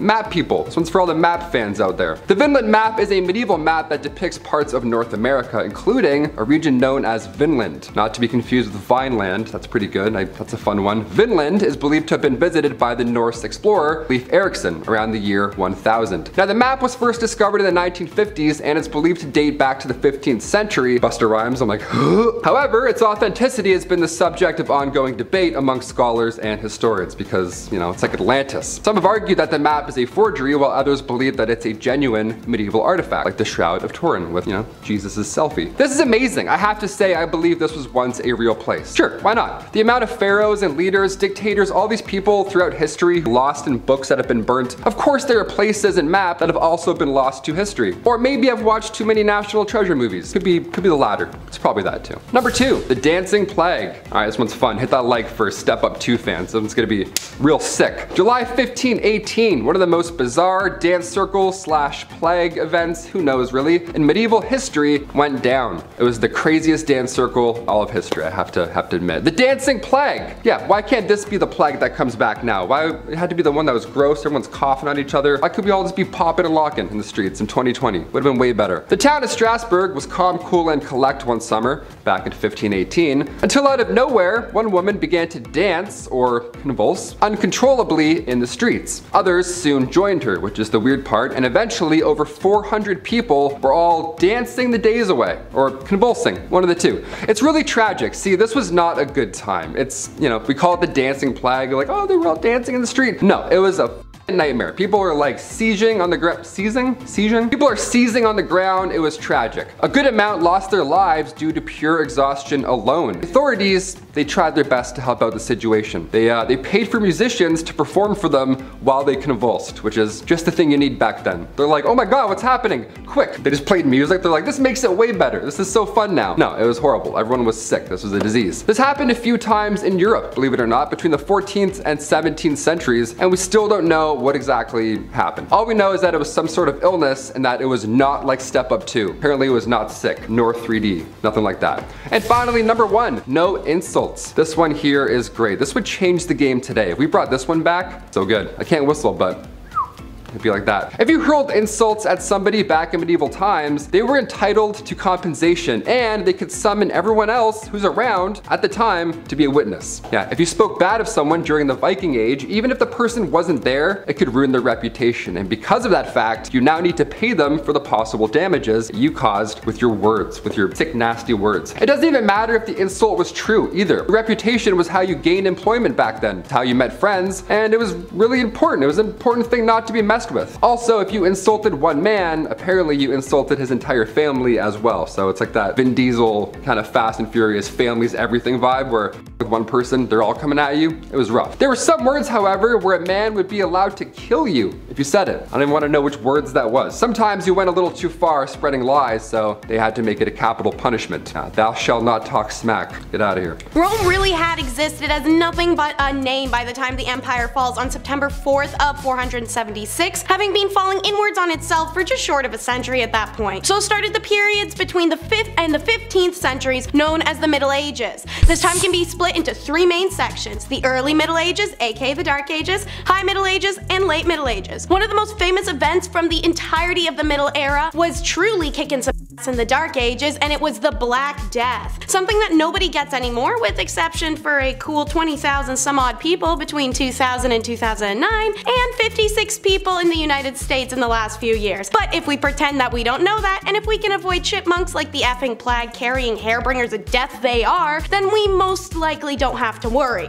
But travel back in time, say to the 800s or even 1340s Europe, and your chances of surviving are somewhere between 7 in 10 and 2 in 5. Black Death killed as much as 60% of the entire population of Europe. So when you're at work looking around but with those blank dead fish eyes, bored, cross off every third person you see in a pattern of 5 and try to figure out how many of them are gone and who you'd manage without. Probably now being in a position to go, hey boss, looks like you need new middle management team, and ain't since nobody left, hooray, promotion. That's exactly what happened in the Middle Ages too. After half the world died, kinda changed the balance of power. Suddenly peasants could ask for pay raises and improvements in working conditions, and life got a little better for them. This was further developed by the evolution of feudalism, and as a result the first banks and widespread money supply appeared for the first time in Europe. RIP freedom, hello capitalism. And speaking of the workforce, how about their dirty jobs? Knight, tosher, rat catcher, oh my, there's no shortage of terrible jobs in the Dark Ages. So let's cover a few. So a leech collector was a woman's role. She was often living in the countryside near marshes and bogs, just generally dirty open water spots where she could strip her legs bare, grab a bucket, and wade into the mud, waiting for leeches to sucker themselves on. At that point she could scrape the buggers off, bucket them, and then sell them in town to physicians, the wealthy people, beauty stores, whatever.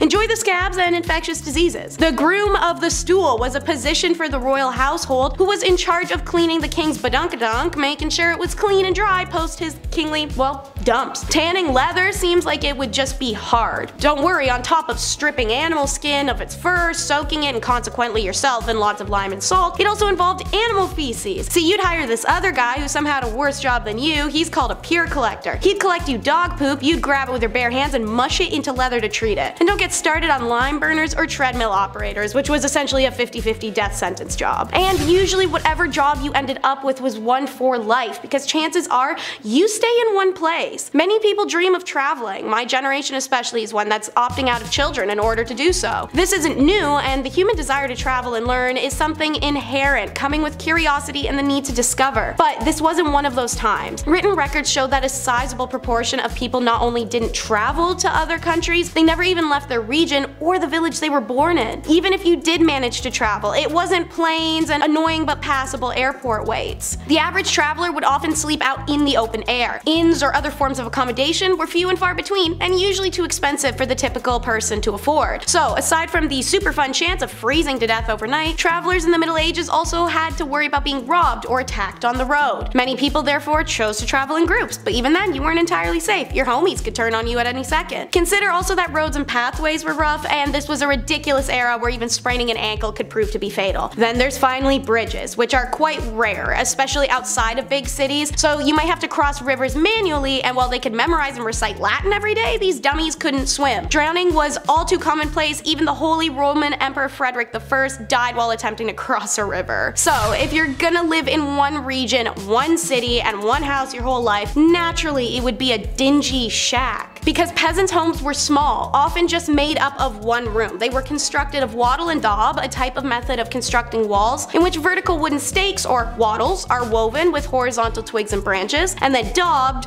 with clay or mud. Then they'd have a thatched roof to boot. And if they're well constructed, these bad boys could be waterproof and stand for a decent amount of time. But they required upkeep, and not everyone can afford that, especially seeing as it's essentially paper mache, twigs, and mud. You really had to stay on top of this. Inside of a hut, a third of the air area was penned off for animals which lived inside with the family. I know people that complain about the smell of a cat litter box. My guy, you could have had a whole donkey living next to the kitchen sink.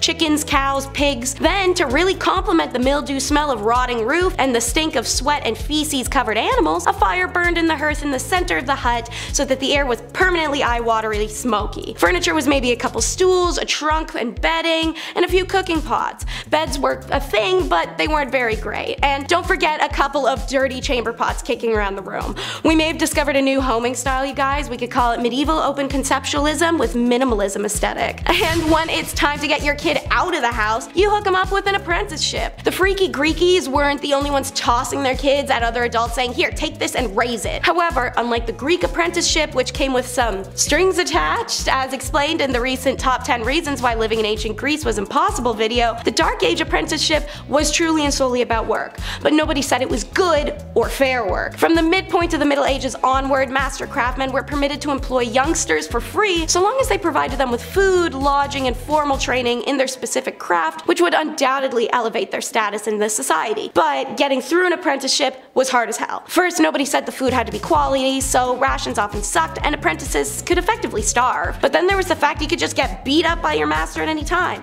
because it was literally expected of them to do that. Why? Because apprenticeships were ways of parents to get crappy, troublesome teens out of the house and learn some discipline in society. To add insult to injury, apprentices were stuck between childhood and adulthood by being teens. Because on one hand, a teen in medieval times would have been treated as an adult. On the other hand, privileges of adulthood, like the right to inherit money or ownership of land, didn't come into play until around age 21. So you're expected to be an adult, treated like a kid. Small wonder then that the tales of apprentices misbehaving badly are a staple of written accounts from the Middle Ages. Rather than dedicating themselves to their professional development, apprentices would often be found in pubs and brothels. Normal middle-aged teen activity. And having a crappy kid sucks even more so back then than now because of the baby gamble. Choosing, if a woman got to choose, to have a baby was a hell of a decision in the Dark Ages. Plagues, famines, messed up weather, just not the environment for it, let alone women being regarded as morally weak and they weren't allowed to do things that modern women take for granted, like getting a job, deciding who to marry, having opinions, wearing pants. Your only two options were to become a nun or marriage. No work, no single living in the country, you get two options. And even if you weren't the most devoutedly religious, none was safer, if not a better option. Childbirth and pregnancies would kill 1 out of every 3 women in the Dark Ages. Compare that to today's maternity mortality rate as 1 out of every 0.028% of women. The fact that the female population now is significantly more equal in numbers to men in comparison, I think the choice is spectacularly easy. According to the Raven Report, childbirth in the Middle Ages and the Tudor period were so dangerous, royal women were encouraged to write out their last will and testament well in advance to giving birth. Just imagine adding that to the baby to-do list under decorate nursery and sew onesies. But on the flip side, some men weren't exactly capable of popping out babies, thus the impotence trials. Modern time has counseling, understanding doctors, and little blue pills. All sorts of resources to help men with that issue. But the Middle Ages? Whew, don't expect any real sympathy, not from wives or the whole community. Conjugal duties are taken hella seriously, partially because everyone was frisky and they're locked into having just one person for the rest of their life. And it wasn't just men who had the right to ask their partners to perform. Wives could also demand intimacy, and failure to provide, well, buddy, you're getting served. And many recorded cases of women being granted divorce due to their husband's intimacy exist to prove it. And they were carried out in public. Whole Judge Judy style throwdowns to called intimacy trials where accused man was expected to perform in front of the jury. To be granted a divorce, the woman had to prove her man was unable to perform, which wouldn't be shocking when you have an entire village watching with bated breath, even if it wasn't an issue before. Don't worry, a dude could save himself the shame of an annulment by calling on special witnesses such as working girls or other women from the past who could attest his manly prowess. Any medieval lady capable of putting her husband through such a humiliating ritual was almost always from a wealthy family. Lawyers and expert physicians didn't come cheap, but at the end of the day, men were literally able to cut our faces off in public or throw us in a fire alive for not baking bread right, so guys, I don't really think you can complain about this too much. Laws like this are one of the many stupid details that could have you randomly imprisoned.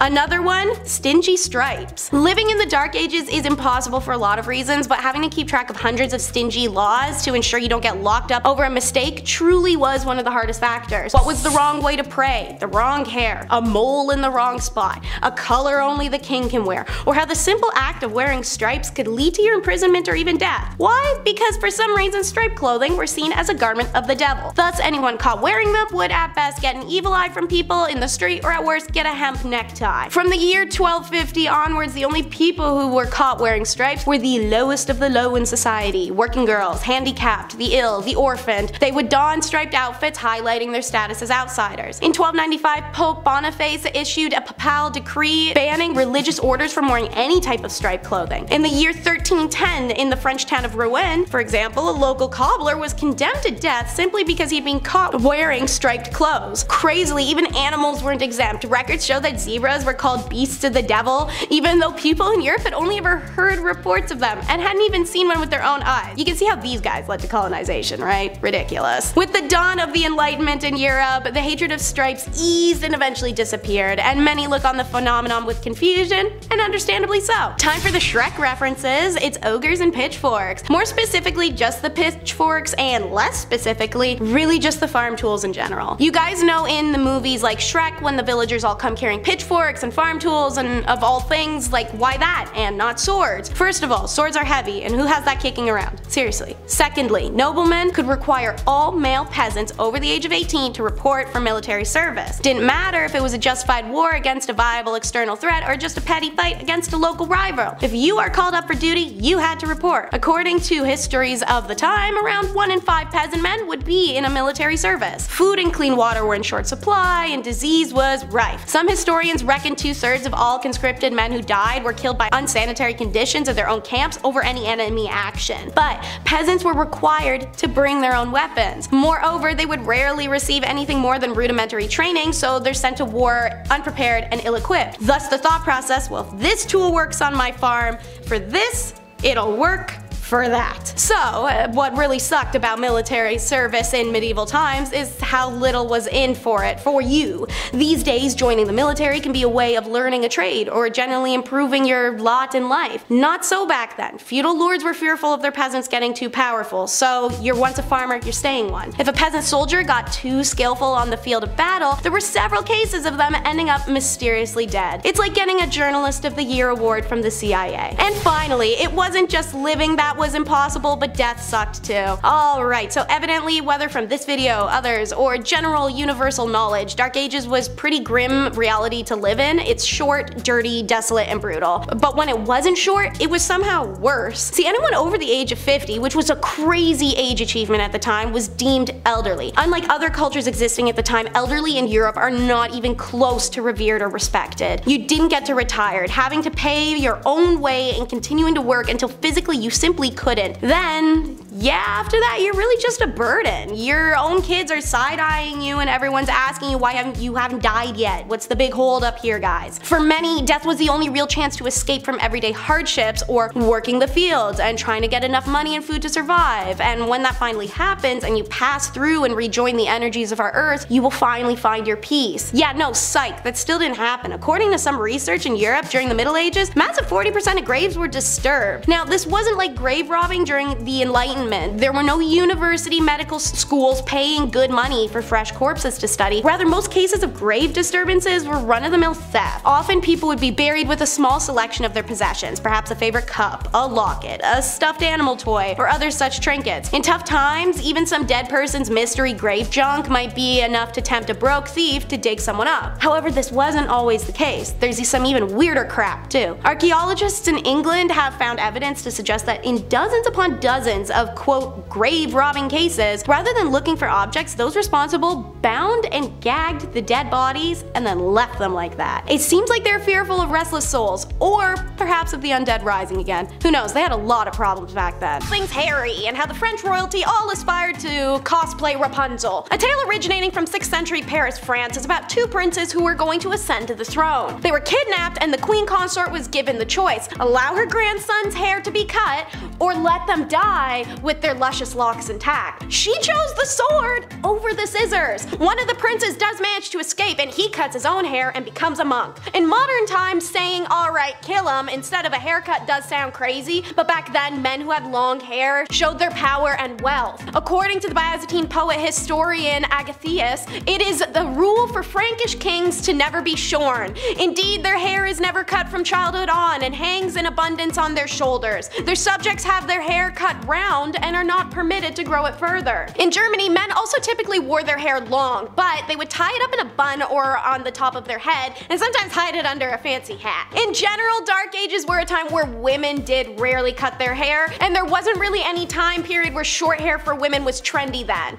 Lower class women typically wore their hair up in braids and buns because it was easier for them to work with, while upper class women got to style their hair with more intricate processes, using ribbons and metallic wires to help keep their braids and buns in place, like a Leia. On the other end of the spectrum, however, bold is punishment. To address why the grandmother would allow her grandson's death before a haircut, in today's world men shave their heads for all sorts of reasons. They could be naturally losing their hairline, have alopecia, or they're just prone to hair loss. However, in medieval times, hair was considered a symbol of power for royal men, as explained. Royal men never cut their hair, so the longer the locks, more powerful you're supposed to be. So, as a man, if you let go of your hair, this was a huge sign of humility. If the grandsons from the first story had returned with shorn hair but are meant to be the throne's heirs, they would make the throne look weak and susceptible. Only monks would shave their heads, leaving a narrow strip of hair horizontally around. Other times, only in the middle of a man's head was shaved and the rest was left alone. And of course, as you may know well from our other Dark Age videos, head shaving for women during this time was a degrading punishment, as a woman's long hair was meant to be her most seductive feature. We talked about one type of head hair, let's travel down to the other, bearded baddies. Recently, beards have made a huge comeback, especially now among the young generations thanks to throwback fashion. Studies have shown that people also associate a man with a beard as being more intelligent, and many people find them to be incredibly attractive. Also, nothing is cooler than the giant dude with the bald head and like the big ass beard, you know, let's be real. Respect for beards though is nothing new. During medieval times, knights were known to grow their beards as a sign of honor, and if one man touched another man's sign of honor, well, it was enough of an insult to challenge them to a duel to the death. Now, shaving was common during the Middle Ages. Commoners would be clean shaven for the most part. Royalty was also usually shaven or had a very trim beard that was kept neat and tidy. Hilariously, however,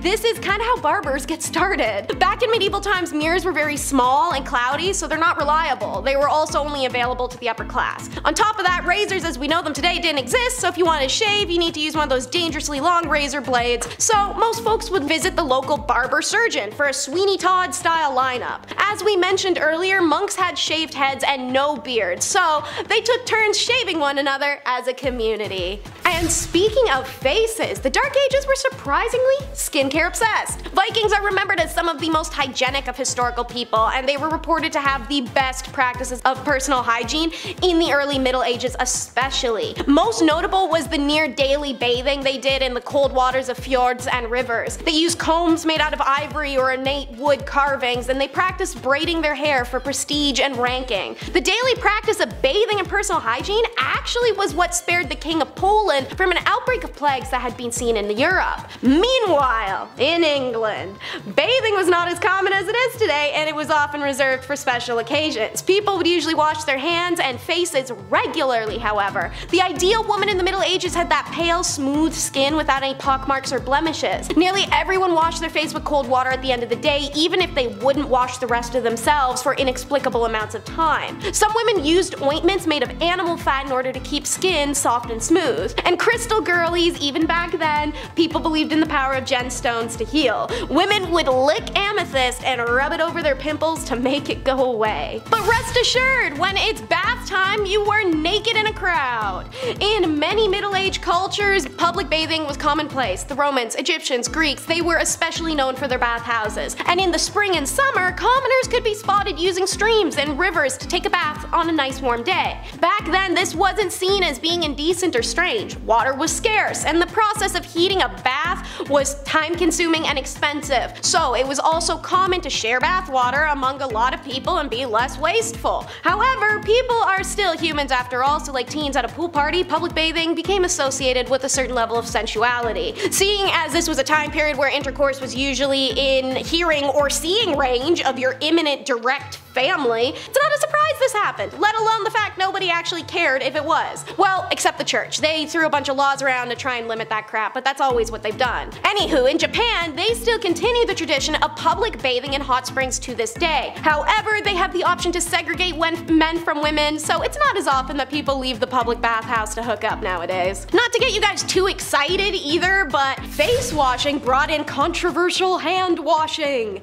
Contrary to popular belief, some groups of the medieval people actually washed their hands multiple times a day. Jewish people in particular made sure to wash their hands before eating, and Christians adopted the same practice. But even unreligious peoples would sometimes wash their hands after eating, since a lot of people didn't own utensils, and wiping your hands on fabric ain't always gonna do it. Case in point, honey garlic wings. In upper class families, guests specifically were always requested to wash their hands by pouring water out of a pitcher called an aquamanile, which was poured over a basin. These aquamaniles were often in the shape of lions or people or mythical creatures. However, no one was washing to the extent of using soap for 20 seconds. The water in these small pitchers needed to be shared among a large group of people, so people in the Middle Ages simply splashed water on their hands before drying and poured the dirty water right back in to wash someone else's fingers later. But you'd think that soap would be involved, especially because endless people essentially had a dark age Etsy store. Today, soap is made out of essentially the same products every time. Back in the Middle Ages though, people used a lot of different substances in a cauldron, like witches making a potion just trying to produce some semblance of soapy stuff that don't smell bad. Most successful was a combination of lime, wood ash, lard and oil.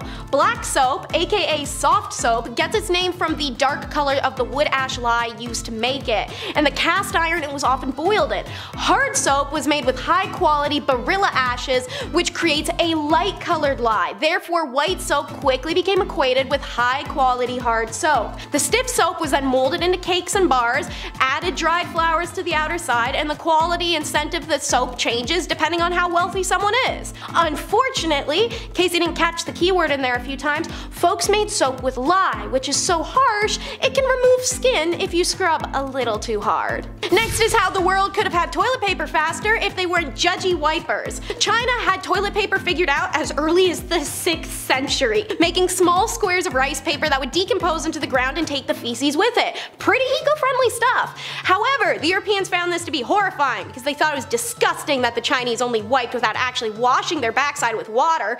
Meanwhile, in Europe, they're using a communal sponge on a stick that sat in a bucket of water that wouldn't be changed all day, so please tell me which is more unsanitary and horrifying. In medieval Europe, people sometimes used devices called gonfas, or a gonf stick, as well as a torchicule, or a torch cut. The gonf sticks were sponges on a stick as described, while the torchicule was anything to wipe the bottom, like straw or moss or leaves or wood, you know, the basics. Who has time to care about eye bags though when you're walking around wearing a gag preventer nose bag? Even though medieval people clean their bodies a little bit more than you would imagine, that doesn't mean the towns were sparkling clean. When you stepped outside, you came face to face with human waste, rotting food, and trash-riddled streets. Horses regularly relieved themselves on the street, as did the live animals in the markets, and so did the people. Also, animals just kinda died in places and people would leave them there. Add in the smell of mold from straw houses and the smell of diseased human or animal skin, and sometimes even corpses.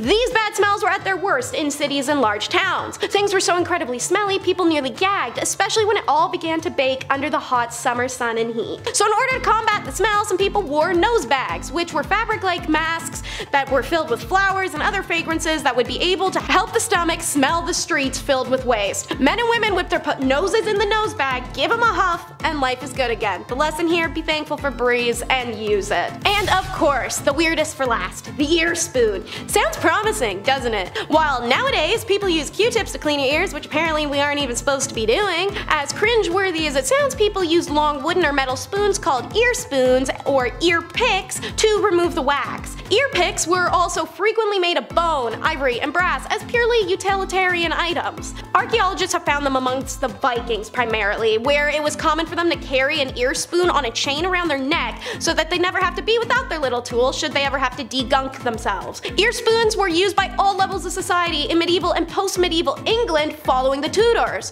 The 17th century English knew about plaque, which they called scale, and they were encouraged by their doctors to scrape their teeth frequently. So these little doodads expanded to include that purpose. And how could I not mention that while a tailor normally would use beeswax to coat thread and make it stronger and easier to use, with no bees available, earwax would do. As gross as it may seem to us today, earwax was worth saving and selling. Alright, let's get going with how you're weird for drinking water. Because it's actually not true that water wasn't drinkable, just that people tended to get sick from drinking still water and they knew it. And they knew boiling said still water would make it drinkable, the way that spring water and natural well water were. People prefer to drink cold water rather than hot, and there was the paranoia that if the water cooled back down, it would become unsafe to drink again. So an alternative was to make something out of it if you don't want to drink hot water all season long.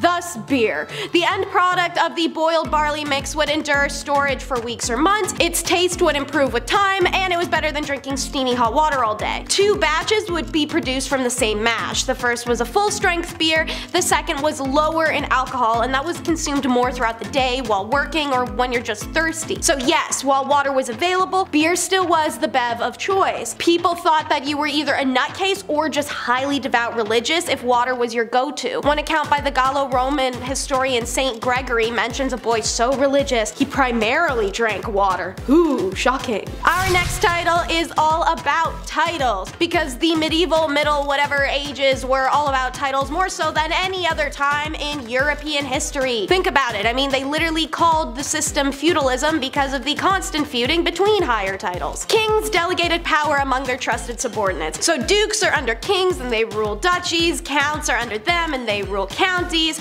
the clergy's under them and they rule religious institutions, the mayors are under them and they rule cities, and then the aldermen are under those guys and they rule the villages. These rulers and other wealthy landowners make up the nobility. Below the nobility are the typical citizens, and below them are the serfs, the ones who are hard laborers indebted to nobles. Nowadays you can come from a small slum town and work your way up to Hollywood fame just using an iPhone and a ring light. Back then, if you were alderman rank or below, there is not much hope for you. You're locked into your social stature for life. A lot of us are probably feeling cocky, feeling like that's survivable. You forget the entitlement you have in your day-to-day lives. Because living back then, everything is a debt. You may be wondering, Teresa, how is that any different from now? Society's crumbling, inflation has destroyed the young generations. Well, let me tell you how status and debt in medieval times was just as much if not more of a prison than nowadays digital credit system. So now that you understand the system of titles, back to the average Joe, the peasant. Chances are you're a farmer, but you don't have any tools and you don't own the land either. The nobles have both the tools and the land. In order to actually farm, you gotta go to your local noble and he gives you the land and tools. In exchange, you give him a portion of your crops. Usually this is about 50 to 75% of what you grow, so if you grow about an acre of crops, you have just enough to feed yourself and your family and pay the noble. Now if you choose this life, which you will if you want to survive, you're going to miss a couple of payments to said noble, putting you in debt to him, thus a serf. Meanwhile, your local duke wants to raise an army to conquer the neighboring duke's land. He has to get the approval of the counts under him, and the counts have to get the approval of the landowners. This is because, like you, the landowners don't actually own the land, their duke does.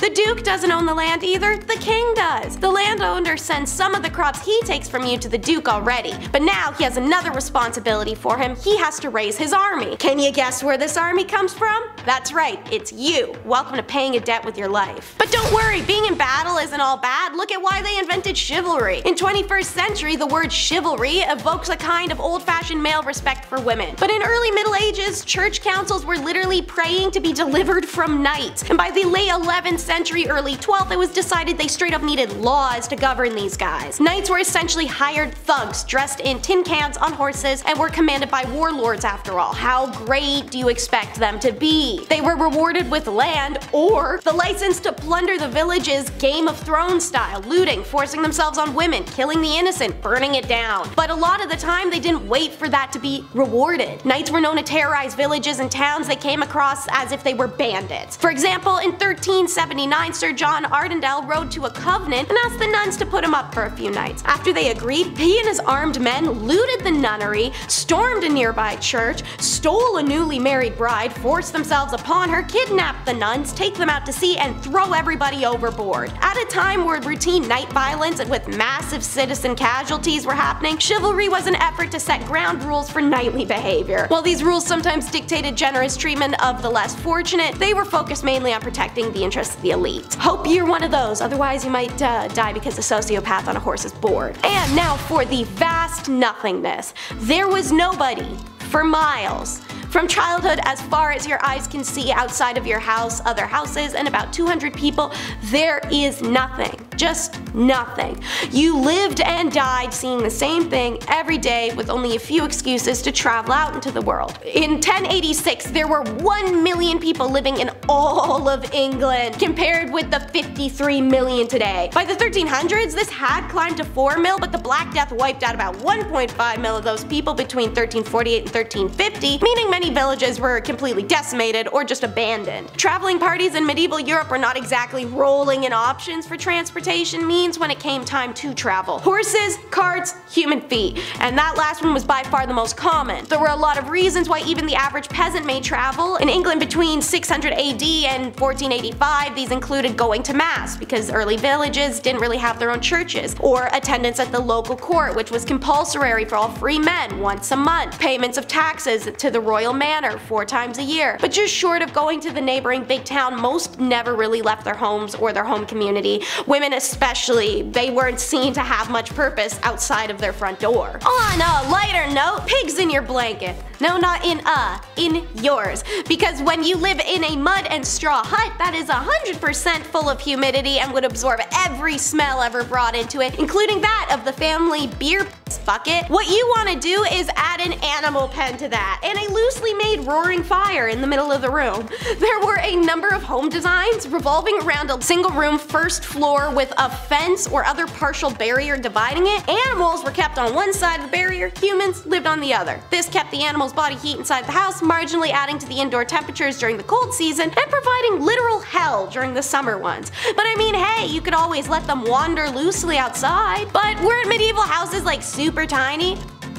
Correct, but so were the medieval farm animals. Homies were undernourished and so small that a full-grown bull was around the size of a modern calf, and sheep were only a third of the size that they are now today. Modern sheep yield around 7.3 pounds of wool. Medieval fleece yield was something less than 1 pound per animal. And speaking of, let's segue into how all your food was dry. We can't truly know if medieval food was bad because nowadays we're spoiled. We have spice and garlic and proper cooking abilities. They had some meat, some grains, some vegetables, and a figured the F out mentality. As a result, we're gonna be more grossed out or picky with their food, but if we experienced it from their perspective without having tasted the food we've tasted now, it probably wouldn't be half bad. But hell would it be dry. Just so dry. That's the one thing I don't think any of us could survive, even with perspective. In the medieval period, meats and breads were kept well stored by drying them. Meat specifically was salted then dried. Bread at the time wasn't made with yeast, so it tended to be flatter and it didn't mold. It would just go harder with time. Let's do some comparison. Here's the meat of the medieval period compared with some modern day beef jerky, the closest thing. Even our dried meat of the 21st century is juicier than the medieval version and probably wouldn't be the usual jaw workout. Now for bread, here's some medieval bread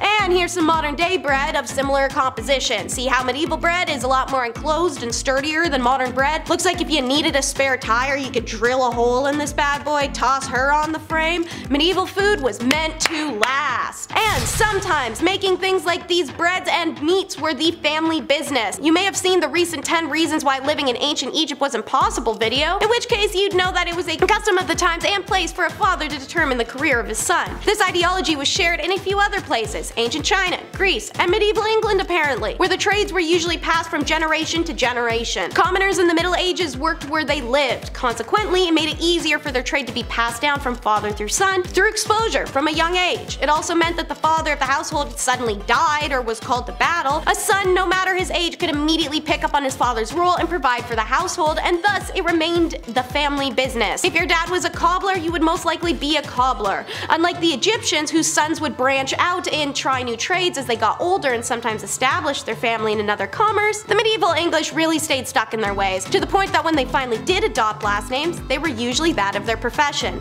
which is why you'll see a lot of brewers, smiths, archer, fisher, potters, and so forth. But before 1066, you survived off of only one name, which doesn't seem that bad, but it definitely was. Let's explain why. Problem 1, if you're in a room with like 3 Williams, you can't just yell a last name to find the specific William you need. Problem 2, let's say one of these Williams kills someone in the room and the dying man says William killed him, but there's no way for him to tell you which one it was Now all the Williams in town get rounded up. Problem 3, there's no cameras, and the eyewitnesses can verify 3 of the Williams in town as being in the room, but nobody can determine which one killed the man since they're all 5'4" white dudes with brown hair. How do we resolve this problem? Depends on the village, the clergy, and how much those Williams were each liked in town if anybody had a bias towards them. They may determine the right one. They may decide to hang all of them because they don't know who did it. When surnames were introduced, they'd often include a nickname, such as Richard Red if your hair was red. If Richard went bald over time, he could change it to Richard Bald. And now our last reason you couldn't survive is just by being Cornish. If you were Cornish, you weren't regarded as English. When the Truro received its crown charter in 1173, it addressed it to the barons of Cornwall and all men, both Cornish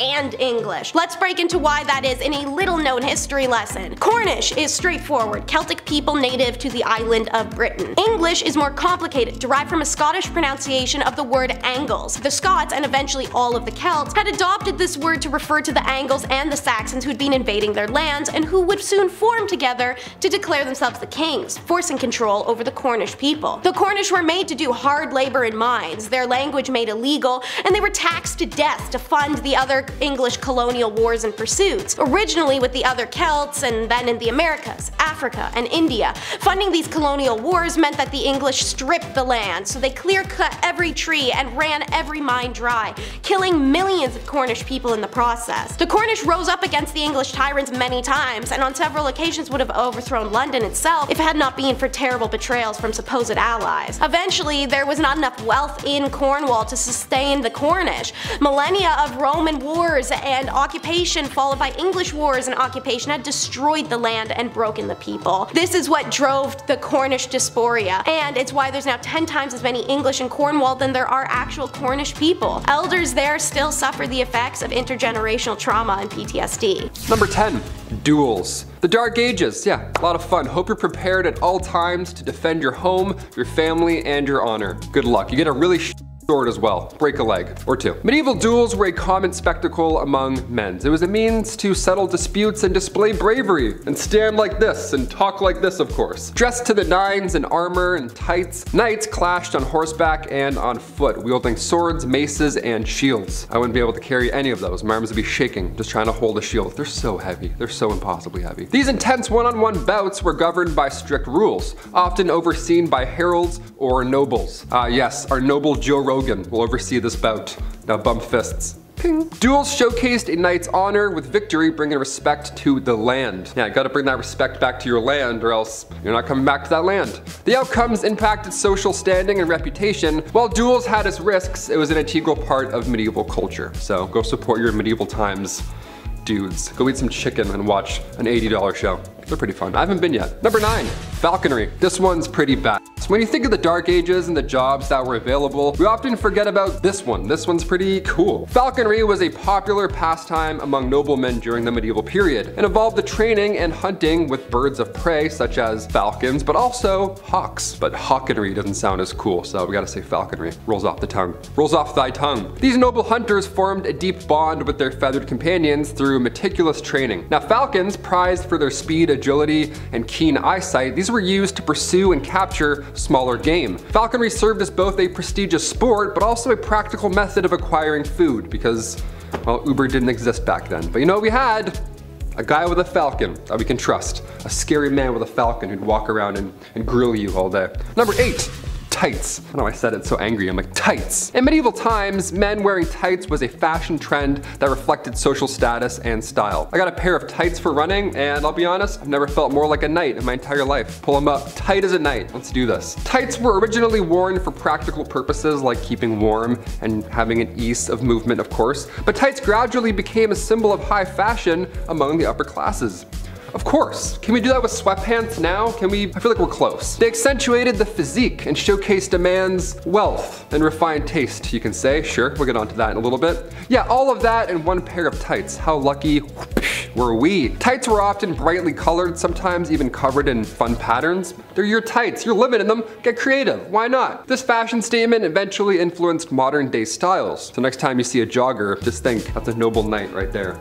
running to his next bout with his water belt. Number 7, cod pieces. Since we're talking about tights, let's talk about what we stuffed inside said pants. Said pantaloons. In medieval history, cod pieces were a peculiar fashioned accessory, trend, whatever. They were worn by men. Now these padded or stuffed coverings were designed to protect, but also emphasize the groin area. And it got really stupid. They really got carried away with it. It became a joke almost immediately. Originally serving a practical purpose, cod pieces eventually became exaggerated and decorative, symbolizing masculinity. Again, all while wearing tights, which is so funny. What a sight to see. Some guy wearing like the biggest cup you've ever seen. You're like, this isn't cool. You don't look like a really cool guy right now. Why is yours so bumpy? You should go see the local barber and get that checked out. Their size and prominence varied over time, with some, of course, reaching comical proportions, covering them in diamonds, studs. Like, you know, that doesn't look good, man. Hashtag not hot. Get out of here. Number 6, public bathing. Bathing establishments, such as a bathing house or a communal tub, these provided a place for men to gather and cleanse themselves. It was so disgusting. Now you think guys are gross now in the washroom and whatever goes on in there. Back then, these gatherings were considered a social gathering where men would interact, relax, and discuss various matters. Official means, okay? Watching a guy wash his behind while he's pitching you a beard tax. You're like, okay, sure, perfect place for a meeting. Let's do it. Mind if I cover up first? Weirdo. The act of bathing back then was seen as both a physical and a spiritual purification. Yes, so spiritual. All this is really transcending me. I love it. Let's go home and plan some stuff. While nudity was not unusual back in these settings, modesty was still valued, just a smidgen. So individuals would often use towels or cloths for some level of privacy during these meetings. Thank God. How vulnerable is that? Like, hey, any ideas? You're like, yeah, man, I'm naked. Why don't we get dressed first? Here's my idea. Number 5, arming squire. Being a knight, obviously it sounds cool. They have the sword, the horse, the flowing hair, whatever. They're saving the damsel in distress. Sometimes they lose a hand like Jaime Lannister. Spoilers, you had 10 years. But that's just what being a knight is, right? It wasn't always a fairy tale epic being a knight. I mean, first of all, this process starts when you're young. When you were 7 years old, you would be given to a noble to learn for 7 more years, and then at age 14, quick maths, at age 14 you would become a squire. A squire is a knight's intern, not an ideal job to have when you're a wee lad, but it's a job in the medieval times nonetheless. Can't complain. Also, you had no choice. Get going. Arming squires, they had a lot of responsibility. Arming squires would repair a knight's armor while they were still wearing it, you know? Which buckle was it? Oh, okay, that one. Ugh, it's pretty wet and damp. Yeah, fixing up chainmail on a grown man's thigh. That ought to suck. Welcome to the Dark Ages. Also, after these epic, messy battles, arming squires would have to clean everything off their armor. Everything, yeah. A lot of yuck, and this was long before Dawn soap was ever a thing, so they had to clean with urine. Yeah, it gets worse and worse, doesn't it? Welcome to medieval times. Moving on. Number 4. Jesters. The earliest account of the fool, they go back to the 11th century. Now these fools were hired to liven up the party. Most of you may have an image of a jester in your head, jumping on tables, telling jokes, farting on your aunt and uncle. It's pretty accurate. That was his job. Pretty cool. It was one of the best jobs to have, all things considered back then, this title of a minstrel or a fool. It was an honor to have. The fool's payment was also no joke. Roland Le Pêcheur, he was rewarded with 30 acres of land from King Henry II. As long as he showed up to court every year on Christmas Day to fart around. Literally, he would whistle, jump around, and actually fart. And in doing so, he had acres of land. That was loaded because he was just farting on people. Imagine eating beans on Christmas Day, having a nice time with your family, and then Roland jumps on the table, starts farting on your grandma, then he leaps back over to his mansion. I hate this. I hate the Dark Ages. Let's move on. I'm getting angry. Tell no one. Number 3, groom of the stool. Nowadays, higher ups in the office, they have assistants grab your coffee for you. Maybe they answer some phone calls. Keep the business running while you're off golfing. You know, whatever you want to do. Assistants are vital. The groom of the stool, that was a bit much when it comes to assistants. See what I did there? Assistants. We have some labor laws put in place now that I don't think we're gonna see an online job opening for a groom of the stool anytime soon. But hey, who knows? Fingers crossed. I'd love to see this again. That's pretty funny. Back in the Dark Ages, this role was vital and respected. It was created by King Henry VIII. Now this role was to assist the king, specifically to assist his bowel movements, his activities, his big old king sessions. You had a box that you had to carry at all times. Now that was where all the magic happened in said box, the dark magic that is. And you would literally follow the king around until he needed to use this box, because porta potties weren't a thing back then, and there's no way you're gonna catch a king squatting in the woods, so now we're here. Now this is your job. In fact, you won't even find that king wiping his own behind. That chore was also reserved for for the groom of the stool. You're probably thinking, Taylor, which poor soul had to be stuck with this rule? A prisoner? Somebody who lost their sense of smell, hopefully, ideally? No, only sons of noblemen could take on this role, and in doing so, they also gained access to every room, tons of clothes, and any bedchamber furnishings in a castle. And of course, high pay. Thank God. Okay, maybe I would do it. That's not bad. Would you wipe an ass for a castle, Chris? Probably, right? Not bad. You wipe your own for, you know, for no castle. So that's fine. We can get you a castle. Number 2, dentist, barber, surgeon combo. Get 3 appointments in 1, all in 10 minutes or less. How lucky are you to be alive in the dark ages? Back then, dentists were not a thing. You weren't gently encouraged to floss more. You didn't have a fun chair that went back real slow. But they did have solutions. They had one solution, and that was to pull everything. Cavity, gone. Toothache, see you later. Maybe you accidentally bit a rock, you chipped a molar, doesn't matter. We're gonna pull it all regardless. They would only pull your teeth out. Barbers were responsible for cutting hair, pulling teeth, and bloodletting. I'm like, perfect, I need all of those today. What are the odds? They would use tools like forceps, pliers, and scraping instruments, all to address dental issues. However, and believe it or not, their practices lacked advanced techniques and understanding of modern dentistry. You don't say. 3 jobs in 1, yeah, I wonder how long that took to graduate. That's a hefty program right there. So like, oh, it's 18 years, you're gonna love it. Yeah, no pay, it's good. And finally, number 1, the beard tax. Here we go. You may have heard about the cheese tax, but have you heard about the beard tax? This is good. I would have been fine. I really tried earlier this year, couldn't do it, but I'm bald guy forever, that's cool. I would have saved money in the dark ages. My God, I would have had like savings, would have been a good, great time. The beard tax emerged in certain regions as a means of gathering revenue and enforcing social norms. Men were required to pay a tax based on the length of their beards, and in some cases even the width or the shape. They're like, we don't like that, give us $5 right now. Lice infestations were a common problem due to the limited access of personal hygiene and sanitary practices. You know, men bathing together, pitching ideas, didn't help. However, the length and density of beards provided a natural barrier against lice. So it was believed that back then the oils present in the beard's hair made it difficult for lice to crawl around and survive. Therefore, men often grew their beards as long as they could to prevent lice infestation. That's why Vikings had such big, long, gray beards. I take that back. I actually would have been screwed back then. I would have been so itchy. I'm itchy now just thinking about it. I'm getting out of here. See ya. Those are the top 10 unusual things that men went through in the medieval ages. And you know what? Next time I'm gonna do women. It's gonna be horrible. Witches and just more witch stuff. It was the worst time. Start off with something that may be somewhat of a familiar career. So we're gonna start with chariot riders. It goes without saying that people don't really remember that there's places outside of Europe when it comes to the medieval ages, and they never come up in conversation. The Byzantine Empire had existed since 395, and it ended when the medieval era did in 1453. And one high-paced, action-packed, yet wildly dangerous job that was flexing the great wealth and progress of the empire was chariot racing, which differed from modern horse racing or even NASCAR racing. You were exposed, the chariots had no backs, and you were standing without any seatbelts or restraints to keep you from flying off. You could be smashed against the stone pillars, dragged to your death behind your own horses. The appeal of racing for the fans appeared to be the same as the modern fans. Testosterone, adrenaline, bloodshed, and gambling. Racers, meanwhile, had the potential for a fortune and their freedom, because that's what made the job suck. Its chariot riders weren't free men. And knowing you could win 15 bags of gold, yeah, you're gonna kill any other racer who tries to get in your way, because if you lose, you're just going back to hard labor. There were 4 teams in the Byzantine chariot racing: the whites, the greens, the blues, and the reds. Eventually these teams merged and it just became the greens and the blues, and the fans were so passionate about the sport that when they weren't throwing nail-studded tablets under the track to sabotage opponents, they were breaking into bloody brawls to support their own team. And now, on the complete flip side, in primitive medieval Europe, a job called flatulist.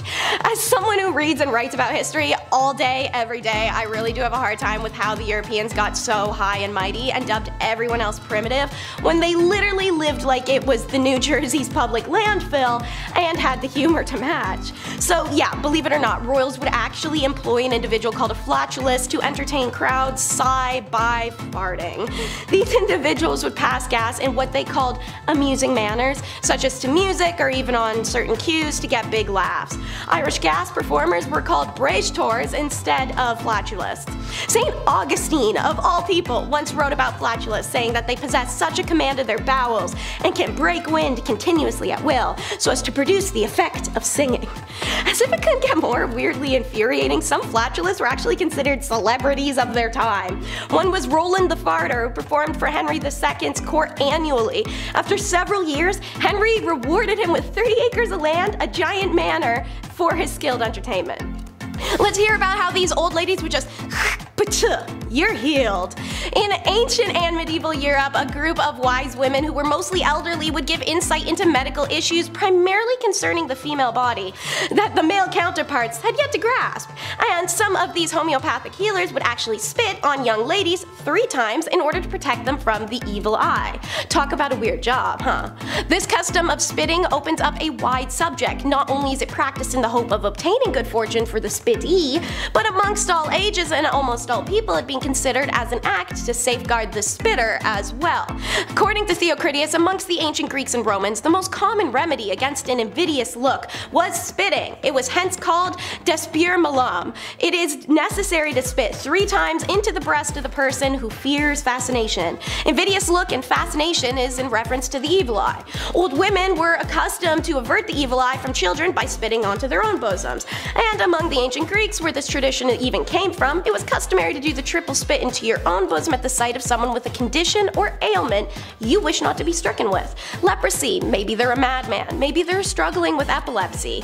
This act was done in defiance of the omen, and spitting is known to be a sign of aversion, bidding it not come into their life as it had to the individual stricken with it.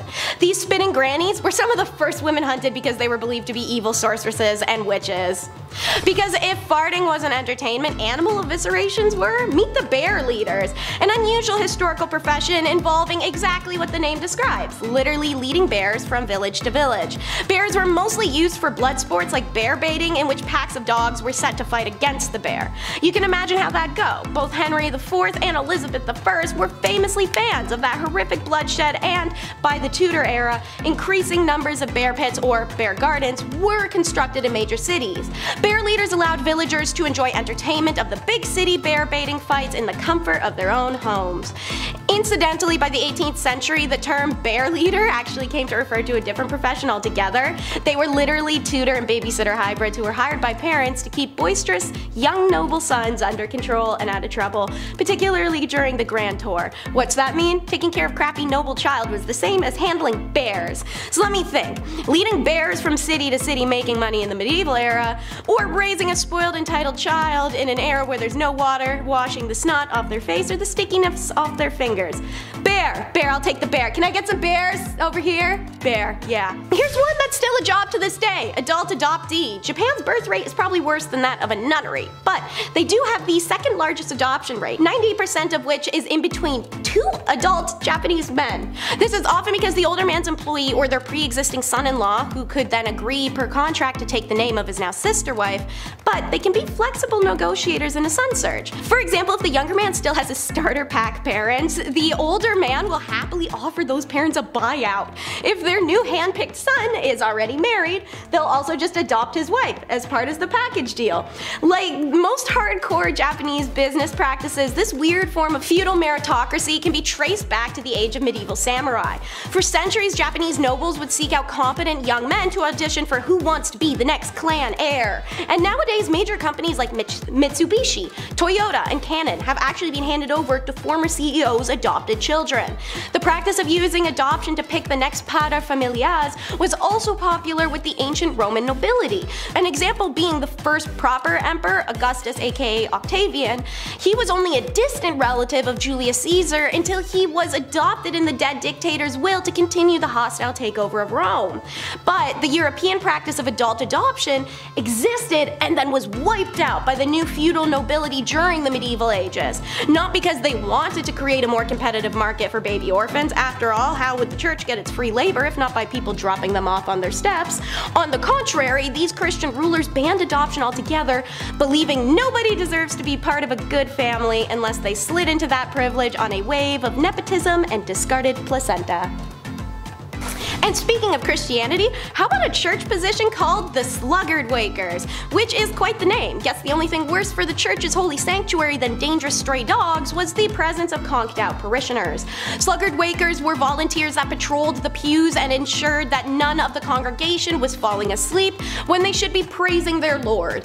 They were literally Jesus snitches. If you were caught dozing off during the service, the Sluggard Waker had the sacred duty to wallop you on the head, and not lightly. The sleeper usually clobbered with something like a club, a rod, or a switch bundle. Some of the more aggressive Sluggard Wakers used forks or brass-tipped staffs or metal knobs to do the job. The sting of rebuke was supposed to wake you and remind you to remain awake and vigilant for your Lord. Jesus wasn't sleeping on you, now is he? No.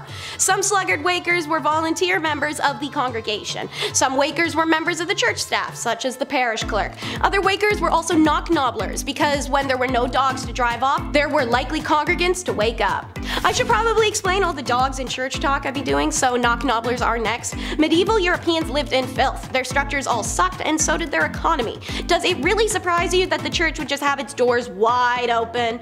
Does it really surprise you if they didn't have windows? Of course animals can get in, so knock-nobblers had the unique task of chasing wild dogs out of the church to protect the congregation, especially the priest, who's most at risk while holding the full loaves of bread for service. Elderly men holding warm loaves of bread were probably some very easy prey for a hungry, unscrupulous wild dog. And as someone who survived being mauled by a dog, the terrifying reality is once they're on you, it can be incredibly difficult to get them off. So this job would actually be super necessary. Always remember, protect the face and neck. So a nobble knocker was given a whip and a pair of dog tongs. The whip was used just to scare the dogs away. The tong was used to clasp the animal from a safe distance so they could be removed from property. Their methods and ideology were the precursors to modern animal control departments and their tools.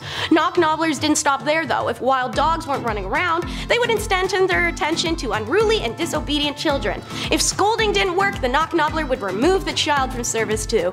The amount of avoidable child screaming I've heard at a synagogue? Yo, I feel like we should just bring this back. I love this job. Before the phone book, the pocket book, a BlackBerry, or even gasp, Apple, was the nomenclator. We all know the person, or are the person, who cannot remember names or dates to save their literal life. If that is the case, you'd be better suited hiring one of these guys rather than working as one. Nomenclators were serfs tasked with remembering other people's names, status, and important impressive details for their lords at public events. This way you aren't carrying a quill and parchment around for reference, and imagine how much more impressive it is for the fair damsels that you remember her address and her father's companies just like that. Or well, at least the dude standing next to you does for you, but whatever. Sometimes the nomenclator's job would be hiked up a notch and they would have to remember more information for their master because homeboy got drunk or zooted.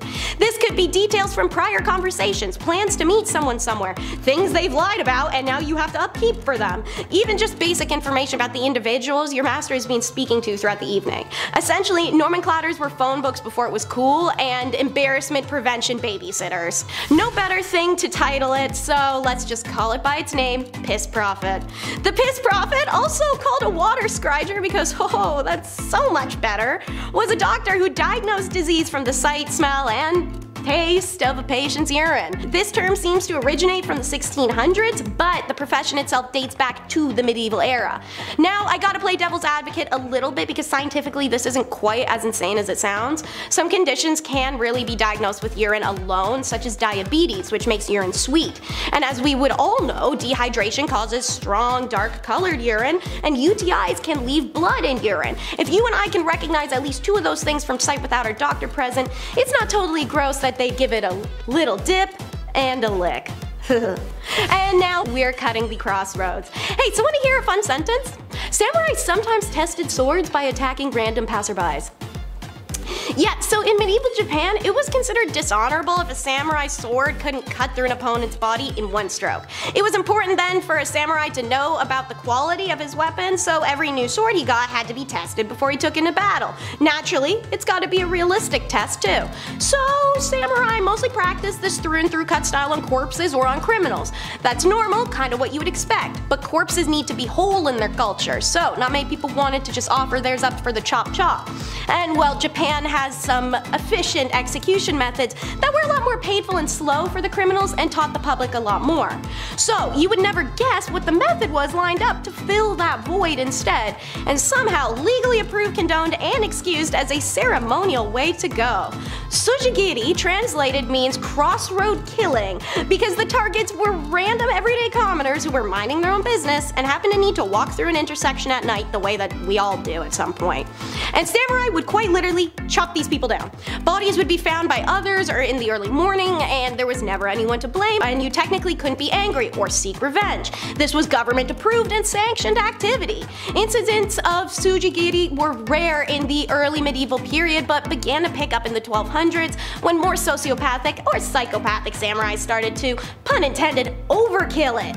By the Warring States period, the end of the medieval era, Sujigiri became a dishonorable act. Samurai and kabukimono rogues turned into a horrific popular pastime. In fact, one Edo era report from the year 1600 details the early years of the period, claiming that people were killed in Sujigiri every night on certain crossroads in what's now modern day Tokyo.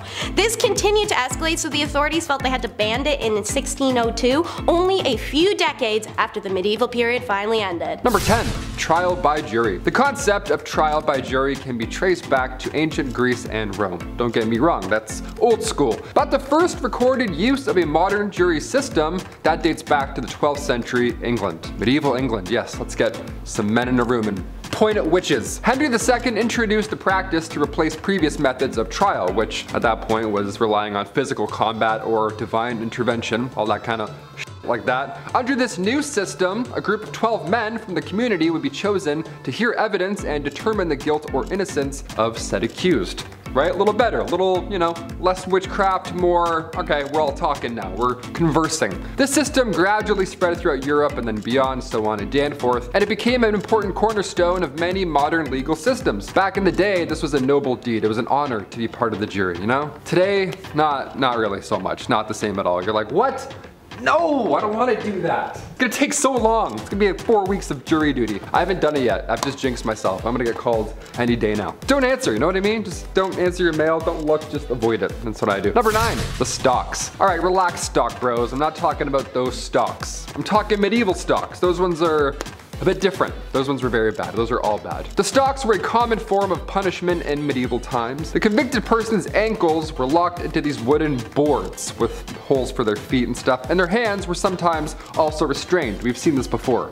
Usually people are like this. You go to a theme park, you pose with your family in one of these things, you're like, hey, I'm stuck. You're like, get me out, this is scary. They would be left in public spaces like that, such as the marketplace or town square, anywhere public because, why, of course, you know, shame, we gotta shame everyone back then. And if that wasn't bad enough, the accused would then be pelted with food or even physically attacked by the crowd. Imagine that, imagine being so sparse for food and you're like, yeah, let's throw our bread at that guy. It's like, what a waste, we need that. The duration of the punishment, this varied, but it could range from a few hours to several days. Yeah, locked up like this for days at a time. What a joke. It was used for various crimes, theft, drunkenness, and slander, and it was intended to humiliate and shame the offender while also serving as a deterrent to others. Guys like, oh, I'd hate to be that guy over there. Yeah, for sure. All right, let's throw food at him now. Sick. So dumb. So dumb. Number 8, the drunkard's cloak. Yeah, this one's quite funny. Not really, but we'll see. The drunkard's cloak, also known as the barrel or the shaming cloak. Again, shame,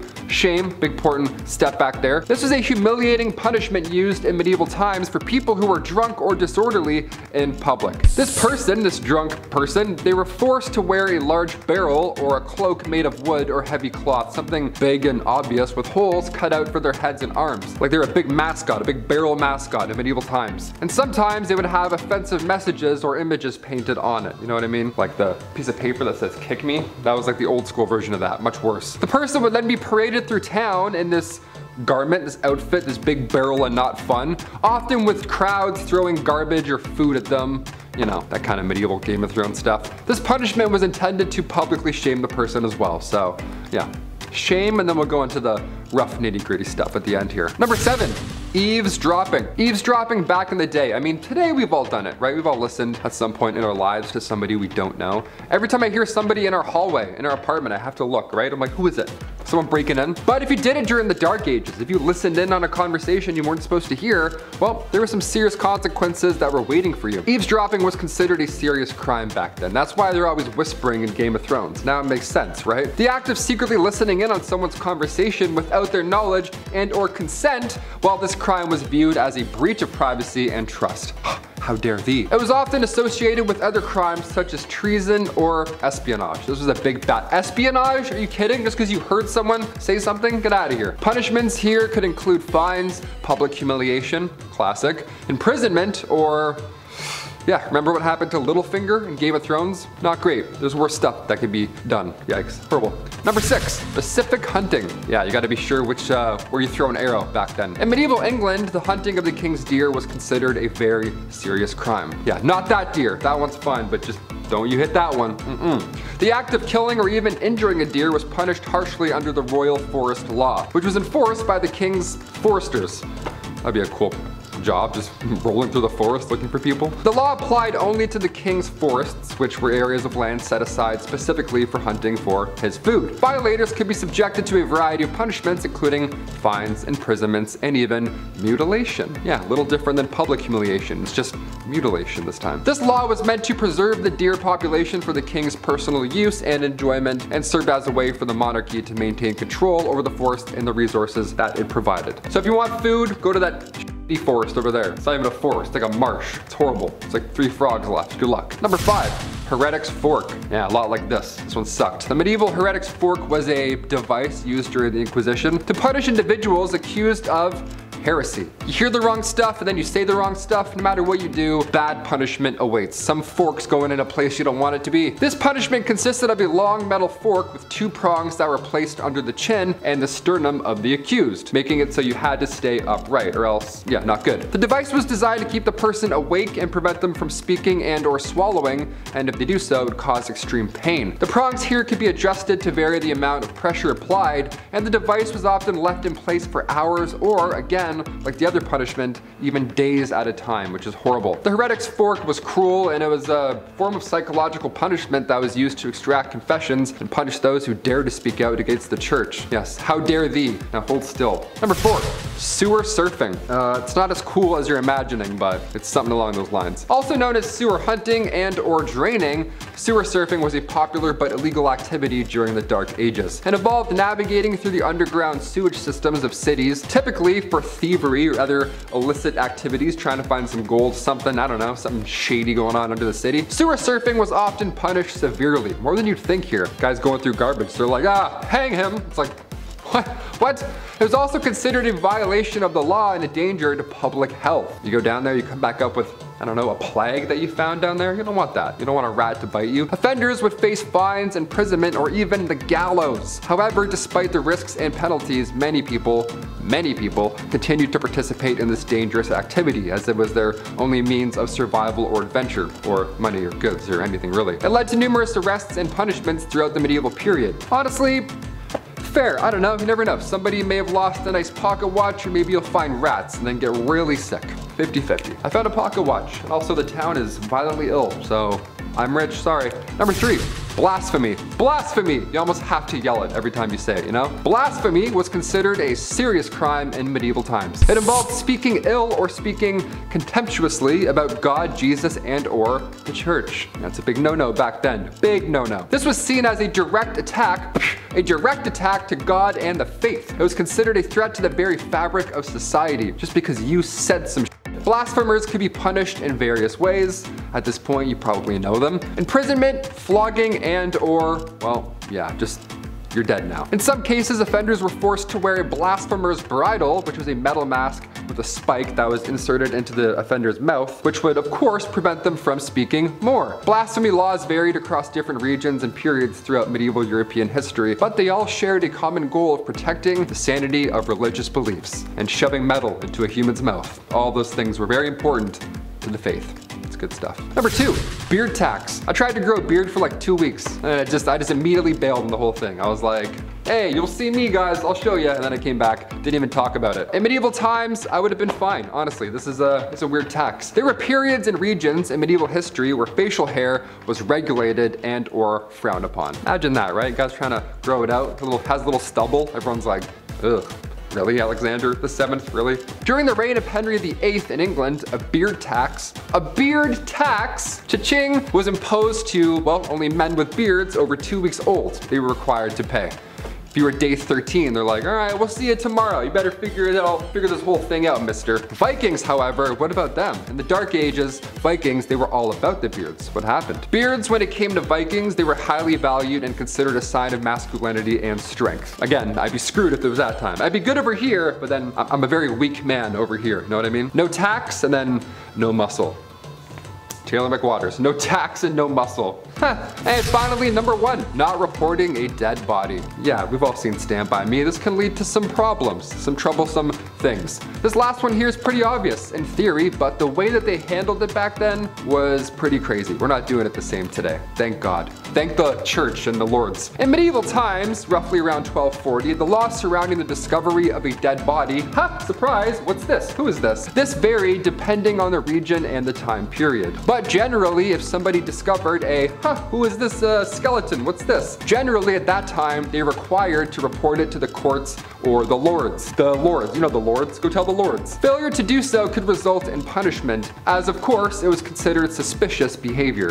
Fair, okay, fair. More often than not, the person who found the body, they would be asked to provide information about the circumstances surrounding the death, including any and all possible suspects. Yeah, so take a guess. He had wood teeth, he looked old and medieval, I don't know, he was someone. In some cases, the finder may have been entitled to a reward for discovering the body, but in other cases, you yourself could be charged with the death. So, 50-50, might get some money, might go to jail. If that was me, I'd be like, nope, I didn't see a thing, sir. I was just looking up at space, wondering what that big rock in the sky is. I don't know what gravity is. All women are witches, right, brother? Cheers. Didn't see anything. Starting our list off at number 10, natural disasters. We'll begin with the Great Flood of 1607, because, why not? This flood was a catastrophic event that affected the southwestern coast of England. Now, the flood occurred during the night of January 30th, 1607. Happy New Year, I guess. Let's all run for our lives. And it was caused by a combination of heavy rain and high tides. This in turn caused floodwaters to rise up several meters and destroying villages, crops, livestock,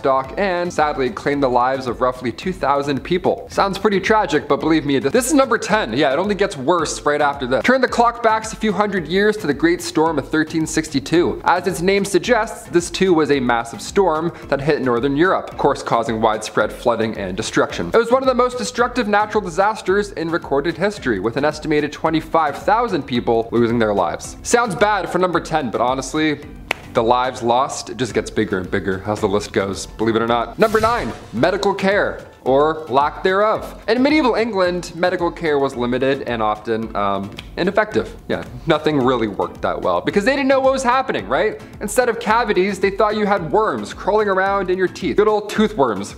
Knock that out with a rusty hammer. Knowledge was limited, physicians were expensive and mostly treated wealthy patients at the time, while the peasants over here, us peasants eating bread, rotten dry bread, breaking our teeth, well, we got the barber surgeons who performed basic surgeries and bloodletting. That's about it. It's all they did. You walked in, you're walking out lightheaded. You're gonna faint immediately. They were a barber slash dentist slash surgeon. What? You already know you're screwed when you see that resume. Herbal remedies and charms were commonly used because, well, that's all they had. And the church played a significant role in healing practices. Aside from that, not much left. You're SOL, my friend. Hospitals were established to care for the sick, but conditions were often unsanitary, and going there led to the spread of disease rather than curing anything. Medical knowledge, again, was so limited, and many diseases and injuries were untreatable, leading to a high mortality rate that we're going to talk about a bit later. Ooh, it gets worse. It gets worse. Number 8, punishments. The pillory was a device that consisted of a wooden framework with holes for the head and the hands. Offenders were placed in the pillory while they were publicly exposed and sometimes pelted with rotten food and or hard objects. Sounds pretty nasty.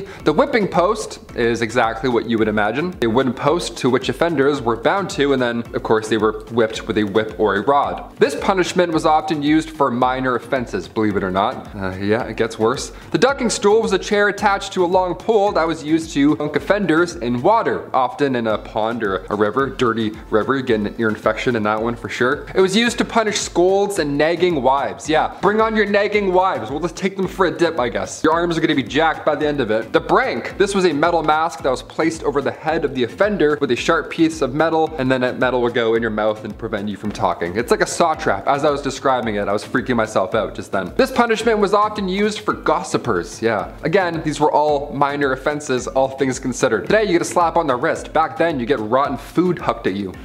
What? Number 7, poor sanitation. Yeah, you're gonna wash your hands many a times in medieval England. Oh boy. Sing happy birthday thrice. How does that sound? Sanitation during medieval England was very poor and resulted in widespread diseases and epidemics. Thought today was yucky?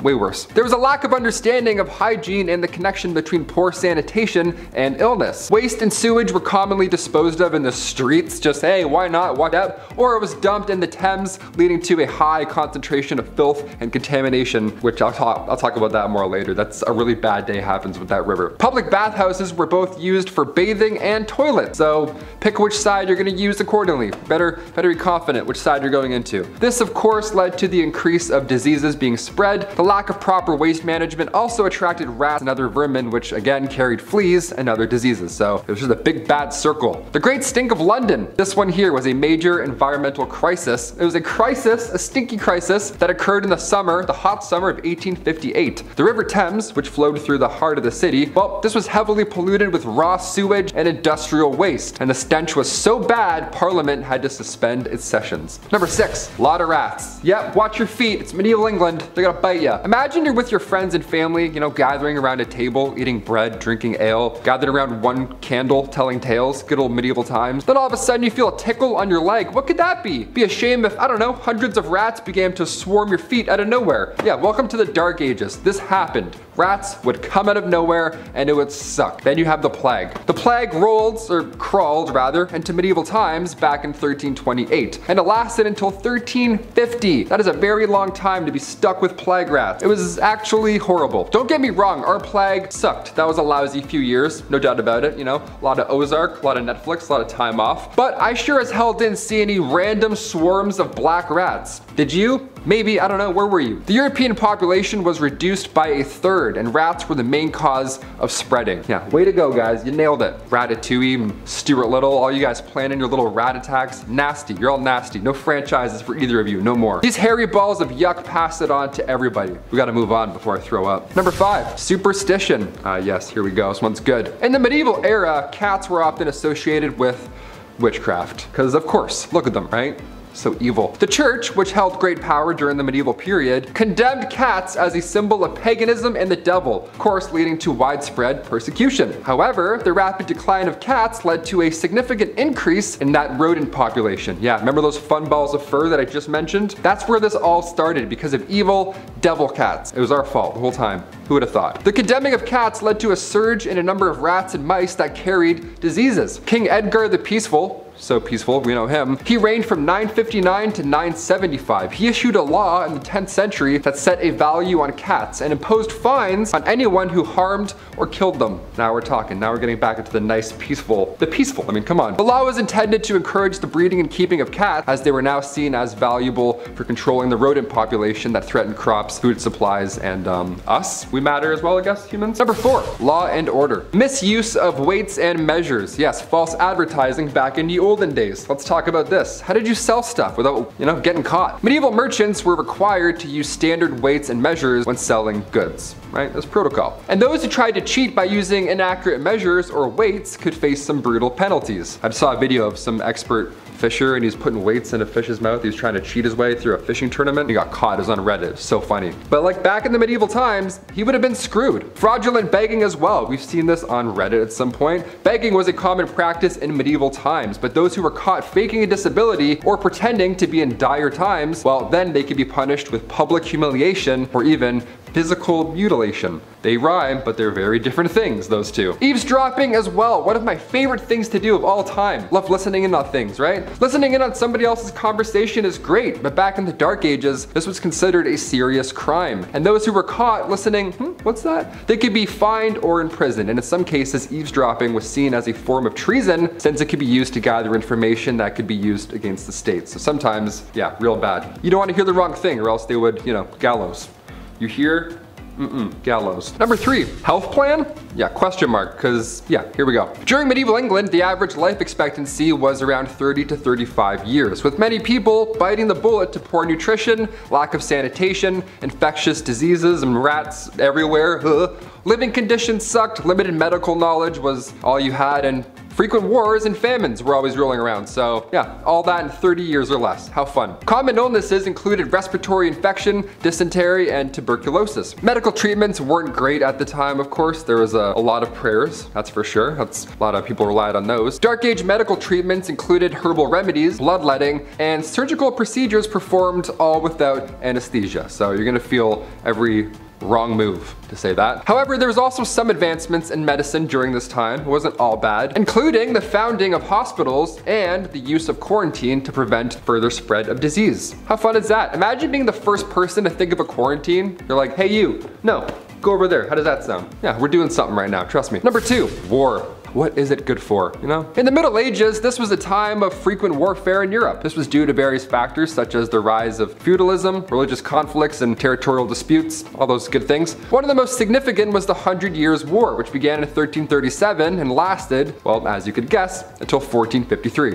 Yeah, it wasn't quite, it was 100 and a bit, but you know, sounds cool if we say it like that. It was fought between England and France over control of territory in France. The war saw significant battles such as the Battle of Agincourt and the Siege of Orleans, and it had a profound impact on both countries. Another notable medieval war, you probably heard of this one, the Crusades. Yeah, that one for sure. The Crusades were a series of religious wars fought between the Christian nations of Europe and Muslim nations of the Middle East. Now the Crusades began in 1096 and lasted until the late 13th century, with varying degrees of success and failure from both sides, to say the least. A lot of deaths, a lot of warfare, a lot of horribleness, horrible ways to go. And finally, number 1, plagues. The well known of these plagues back then was the Black Death, which, I mean, scary name, but yeah, it's pretty much nailed it. The Black Death first appeared in the mid-14th century and killed an estimated 25 million people in Europe, or at that point, 1/3 of the population. Yersinia pestis bacterium was spread by fleas that infested rats. Again, so awful. Other medieval plagues include the Justinian plague, which struck the Byzantine Empire in the 6th century and killed an estimated 25 million people, and the plague of Athens, which hit, well, Athens during the Peloponnesian War in the 5th century BC. Another deadly outbreak during the medieval period was the Great Plague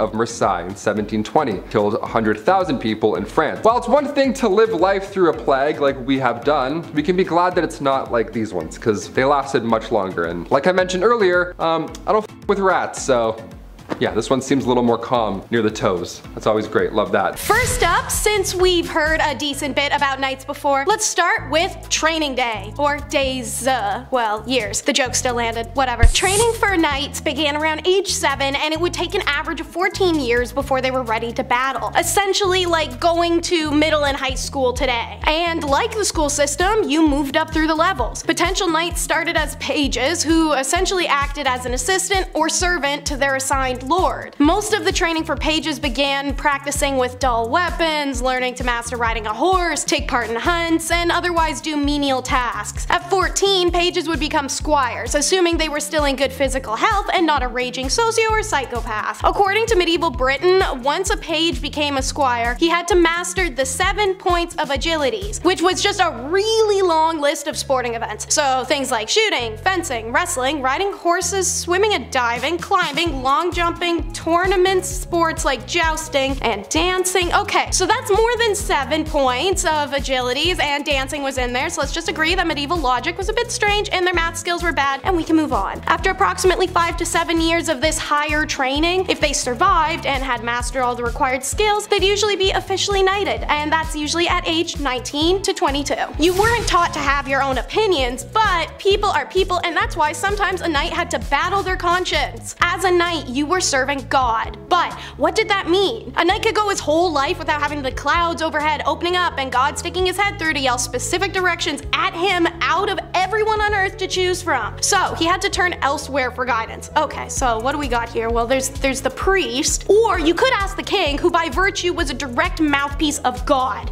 which by the way is super convenient to be packing when you want to do things like seduce courtiers or chop off people's heads. God said I could, haha. But this also means a knight is always beholden to kings and that mouthpiece of his. Whether or not the orders agreed with the knight's conscience, the orders came from God and he was dedicated to that God. So what happened to knights who disobeyed that or somehow dishonored themselves? The ones who the king hits up and said, yo, I'm gonna have your wife tonight, or go execute this blind person for bumping into me, and their response was anything other than, oh yeah man, do whatever you want. Well, a king gave the knight his spurs so he could also take them away. According to noble dynasty, when a knight who did something treasonous or cowardly, let me correct, was just accused of doing something treasonly or cowardly because there didn't have to be proof, he got publicly stripped of knighthood in a formal ceremony, then executed. And seeing as being a knight meant that could happen at any second, X marks the plot. There must have been those knights with existentialism, the ones who laid up at night wondering if all the infidel killing and pervy chivalry and pillaging and holy calling stuff, what if it's almost but not enough to get you into heaven? Which means you could do pretty much everything right as a knight and still spend sleepless nights worrying that you wouldn't make it past the pearly gates. They were a super religious lot after all. In anticipation of solving this problem, a lot of knights, well, those who made it past their youth anyway, would often join a military order because membership usually came with a plot in a church graveyard. And seeing as they believed even people who were completely without sin could not be guaranteed a place in heaven unless they were buried in a certain kind of dirt, that's better than a pension. And no, not any dirt would do. It had to be consecrated dirt of a church graveyard. According to ancient history encyclopedia, an aging knight would sometimes even enlist at the last possible second for battle, so he could be interred beneath a lovely stone effigy in church forever without needing to do or spend any time doing boring churchy stuff. Our world loves class divide, and that's no different back then, when it sucked to be a poor knight. On that note, contrary to popular belief, not all knights were wealthy with castles and serfs and all that bougie middle-age luxury. In fact, some weren't even landowners at all, and the rank of knight was more or less something that made one a minor noble, like your auntie on city council. Though, of course, many among the knighted held higher positions in nobility separate from their knightly status. This is to do with knighthood becoming a nepo baby industry. The lowest class of these knights might even live in their lords' homes, serving more or less as bodyguards, security, occasionally law enforcement, and sometimes judges, mediating local disputes. In essence, their day-to-day was a bit of a mashup between soldier and civil law enforcement. It's like those people you met who wanted to become a cop for the fast action and the pew-pew and the speed chases, then learn its 80% paperwork and painfully slow regiment. As you might imagine, lower ranked and poorer knights love tournaments for a chance to gain prestige, practice their skills, and the chance to acquire additional wealth via prizes and ransoms and the like. So, tournaments is next on our list, because they were essentially medieval mud melees. Since knights started at not-nosed kids, it was easy to build the ideology of tournaments as fun and exciting into them, the foundation of competitiveness. In the 13th century, tournaments were particularly bloody and death was not uncommon. Initially, the games and tournaments were a little more than massive melees, usually including real sharpened weapons. There were no rules, and tensions were made intensely high because often they'd group the knights by nation or clan, then pit them against each other that way. Call whoever had that idea Taylor Swift because they wanted bad blood. That said, the general point, unlike real battle, was not to intentionally kill your opponent, but just to knock them off their horse, steal their armor and horse, and take them prisoner until the tourney is over. That being said, dull weapons weren't introduced into tournaments for hundreds of years, and they also used lances to launch each other off of horses at full speed, so realistically death is inevitable. One notable tournament took place in 1274 when King Edward I was pitted against the Count of Chalons. As the king and the count battled it out, dozens of soldiers from each side got involved and lost their lives. And these tournaments often took up whole villages.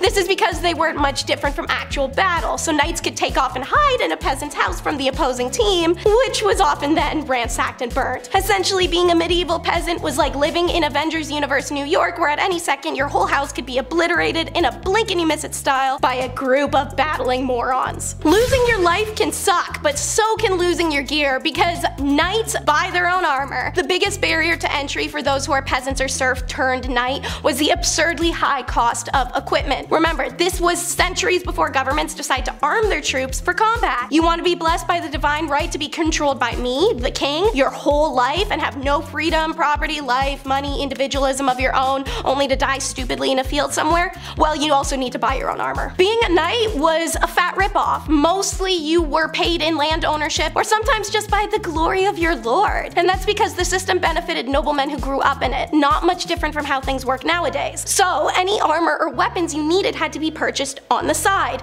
with money you were never given. It's no problem for the knights of noble birth, but other knights would have to work the land and sell goods just to earn enough. Yes, it is also a tin can, and it's one size only. Have fun rebuying pieces when weight fluctuates.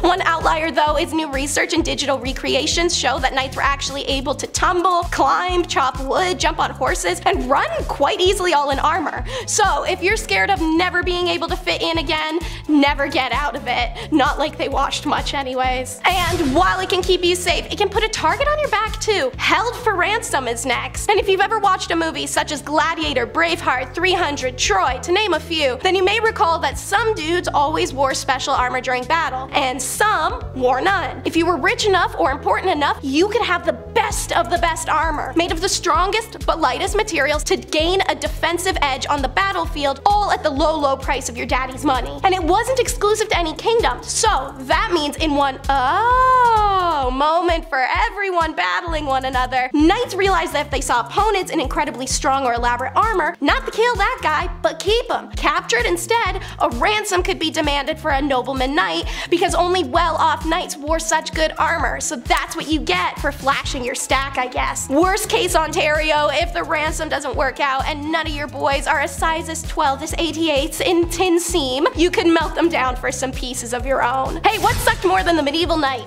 Being married to one. Like so many of the sickest jobs in history, being a knight was exclusively reserved for the owners of a ding-a-ling. Their wives were expected to sit at home, not learning to kill people with a broadsword or pile driving her buddies into a pile of dung, their bloodlust going offensively unsatiated. Unless their husband died like a moron, that is. In that case, in a very un-Middle Ages twist, women were expected to fulfill all their husband's knightly duties. This included protecting their new lord and making sure his land didn't fall into disrepair. Only women didn't get any of the cool stuff that came with it, like respect or equality or acknowledgement by history. They got armor though, which is pretty sick. Unsurprisingly, the wives seldom waited for their husbands to get gored by a lance before getting all up in the business of running the show. He could literally drop at any time, so homegirl had to be ready. This resulted in knight wives actually being significantly more skilled and diplomatically inclined than their husbands. The duties generally expected of a knight's wife included everything from organizing the defenses of their state to arranging marriages for their servants. This was on top of being at beck and call for their husbands 24 hours a day. I wonder how many of these men really met their ends of their own accord, and how many met their end when she didn't need him anymore. It has the effect Taco Bell has on the average 21st century person. Dynastry. Dynastry is a disease caused by tainted food and drink, causing intestinal inflammation leading to excessively frequent and uncontrollable diarrhea,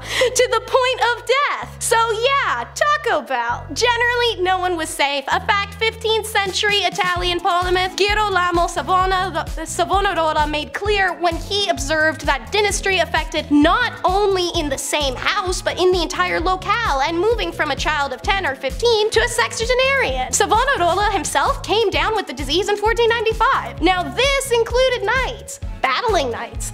On English invasion of France, King Henry II had brought a well-trained and disciplined army who were riddled with this disease. The tough-tested veterans could handle the fever and the fatigue, but the constant loss of bowel control presented a massive, stinky problem on the eve of an already ominous battle. So, the English set up their position on one side of a narrow field, which lay between two forested areas. The narrow approach allowed the limited number of men-at-arms to stretch across the front, while the archers took stationary positions on the flanks angled inward with a row of protective stakes in front. Thanks to their stationary positions, the archers suffering from dynastry simply dropped their pants and shot their arrows. They also dipped their arrows in it to add insult to injury as the world's worst psychological and bio-warfare duo. I mean, can you imagine an arrow covered in that flying at you? Yeah, they won. By a lot. And topping our list is a reminder that our mental well-being is not solely a thing of the present, it's PTSD. From crime statistics and letters of pardons, historians can see that people in the Middle Ages were no more violent than we are today. And yes, they exercised it in its most extreme forms, but this violence was not through nature nor culture, rather simple direction. Whilst following their orders, those battle experiences could leave them with a very serious case of PTSD. This is backed up by a book that was actually written by a knight who lived in the first half of the 14th century. His name was Giroflée de Charny, and he was one of the most respected knights of his age. The book about the life of a knight actually includes the psychological consequences. These These symptoms ring true of PTSD. In his book, Dicharny advises knights on how to relate to the fact that they must kill people when they are at war, how to mentally endure the hardships knights face, poor sleep, hunger, emotional numbness, loneliness, and a feeling that even nature is going against them.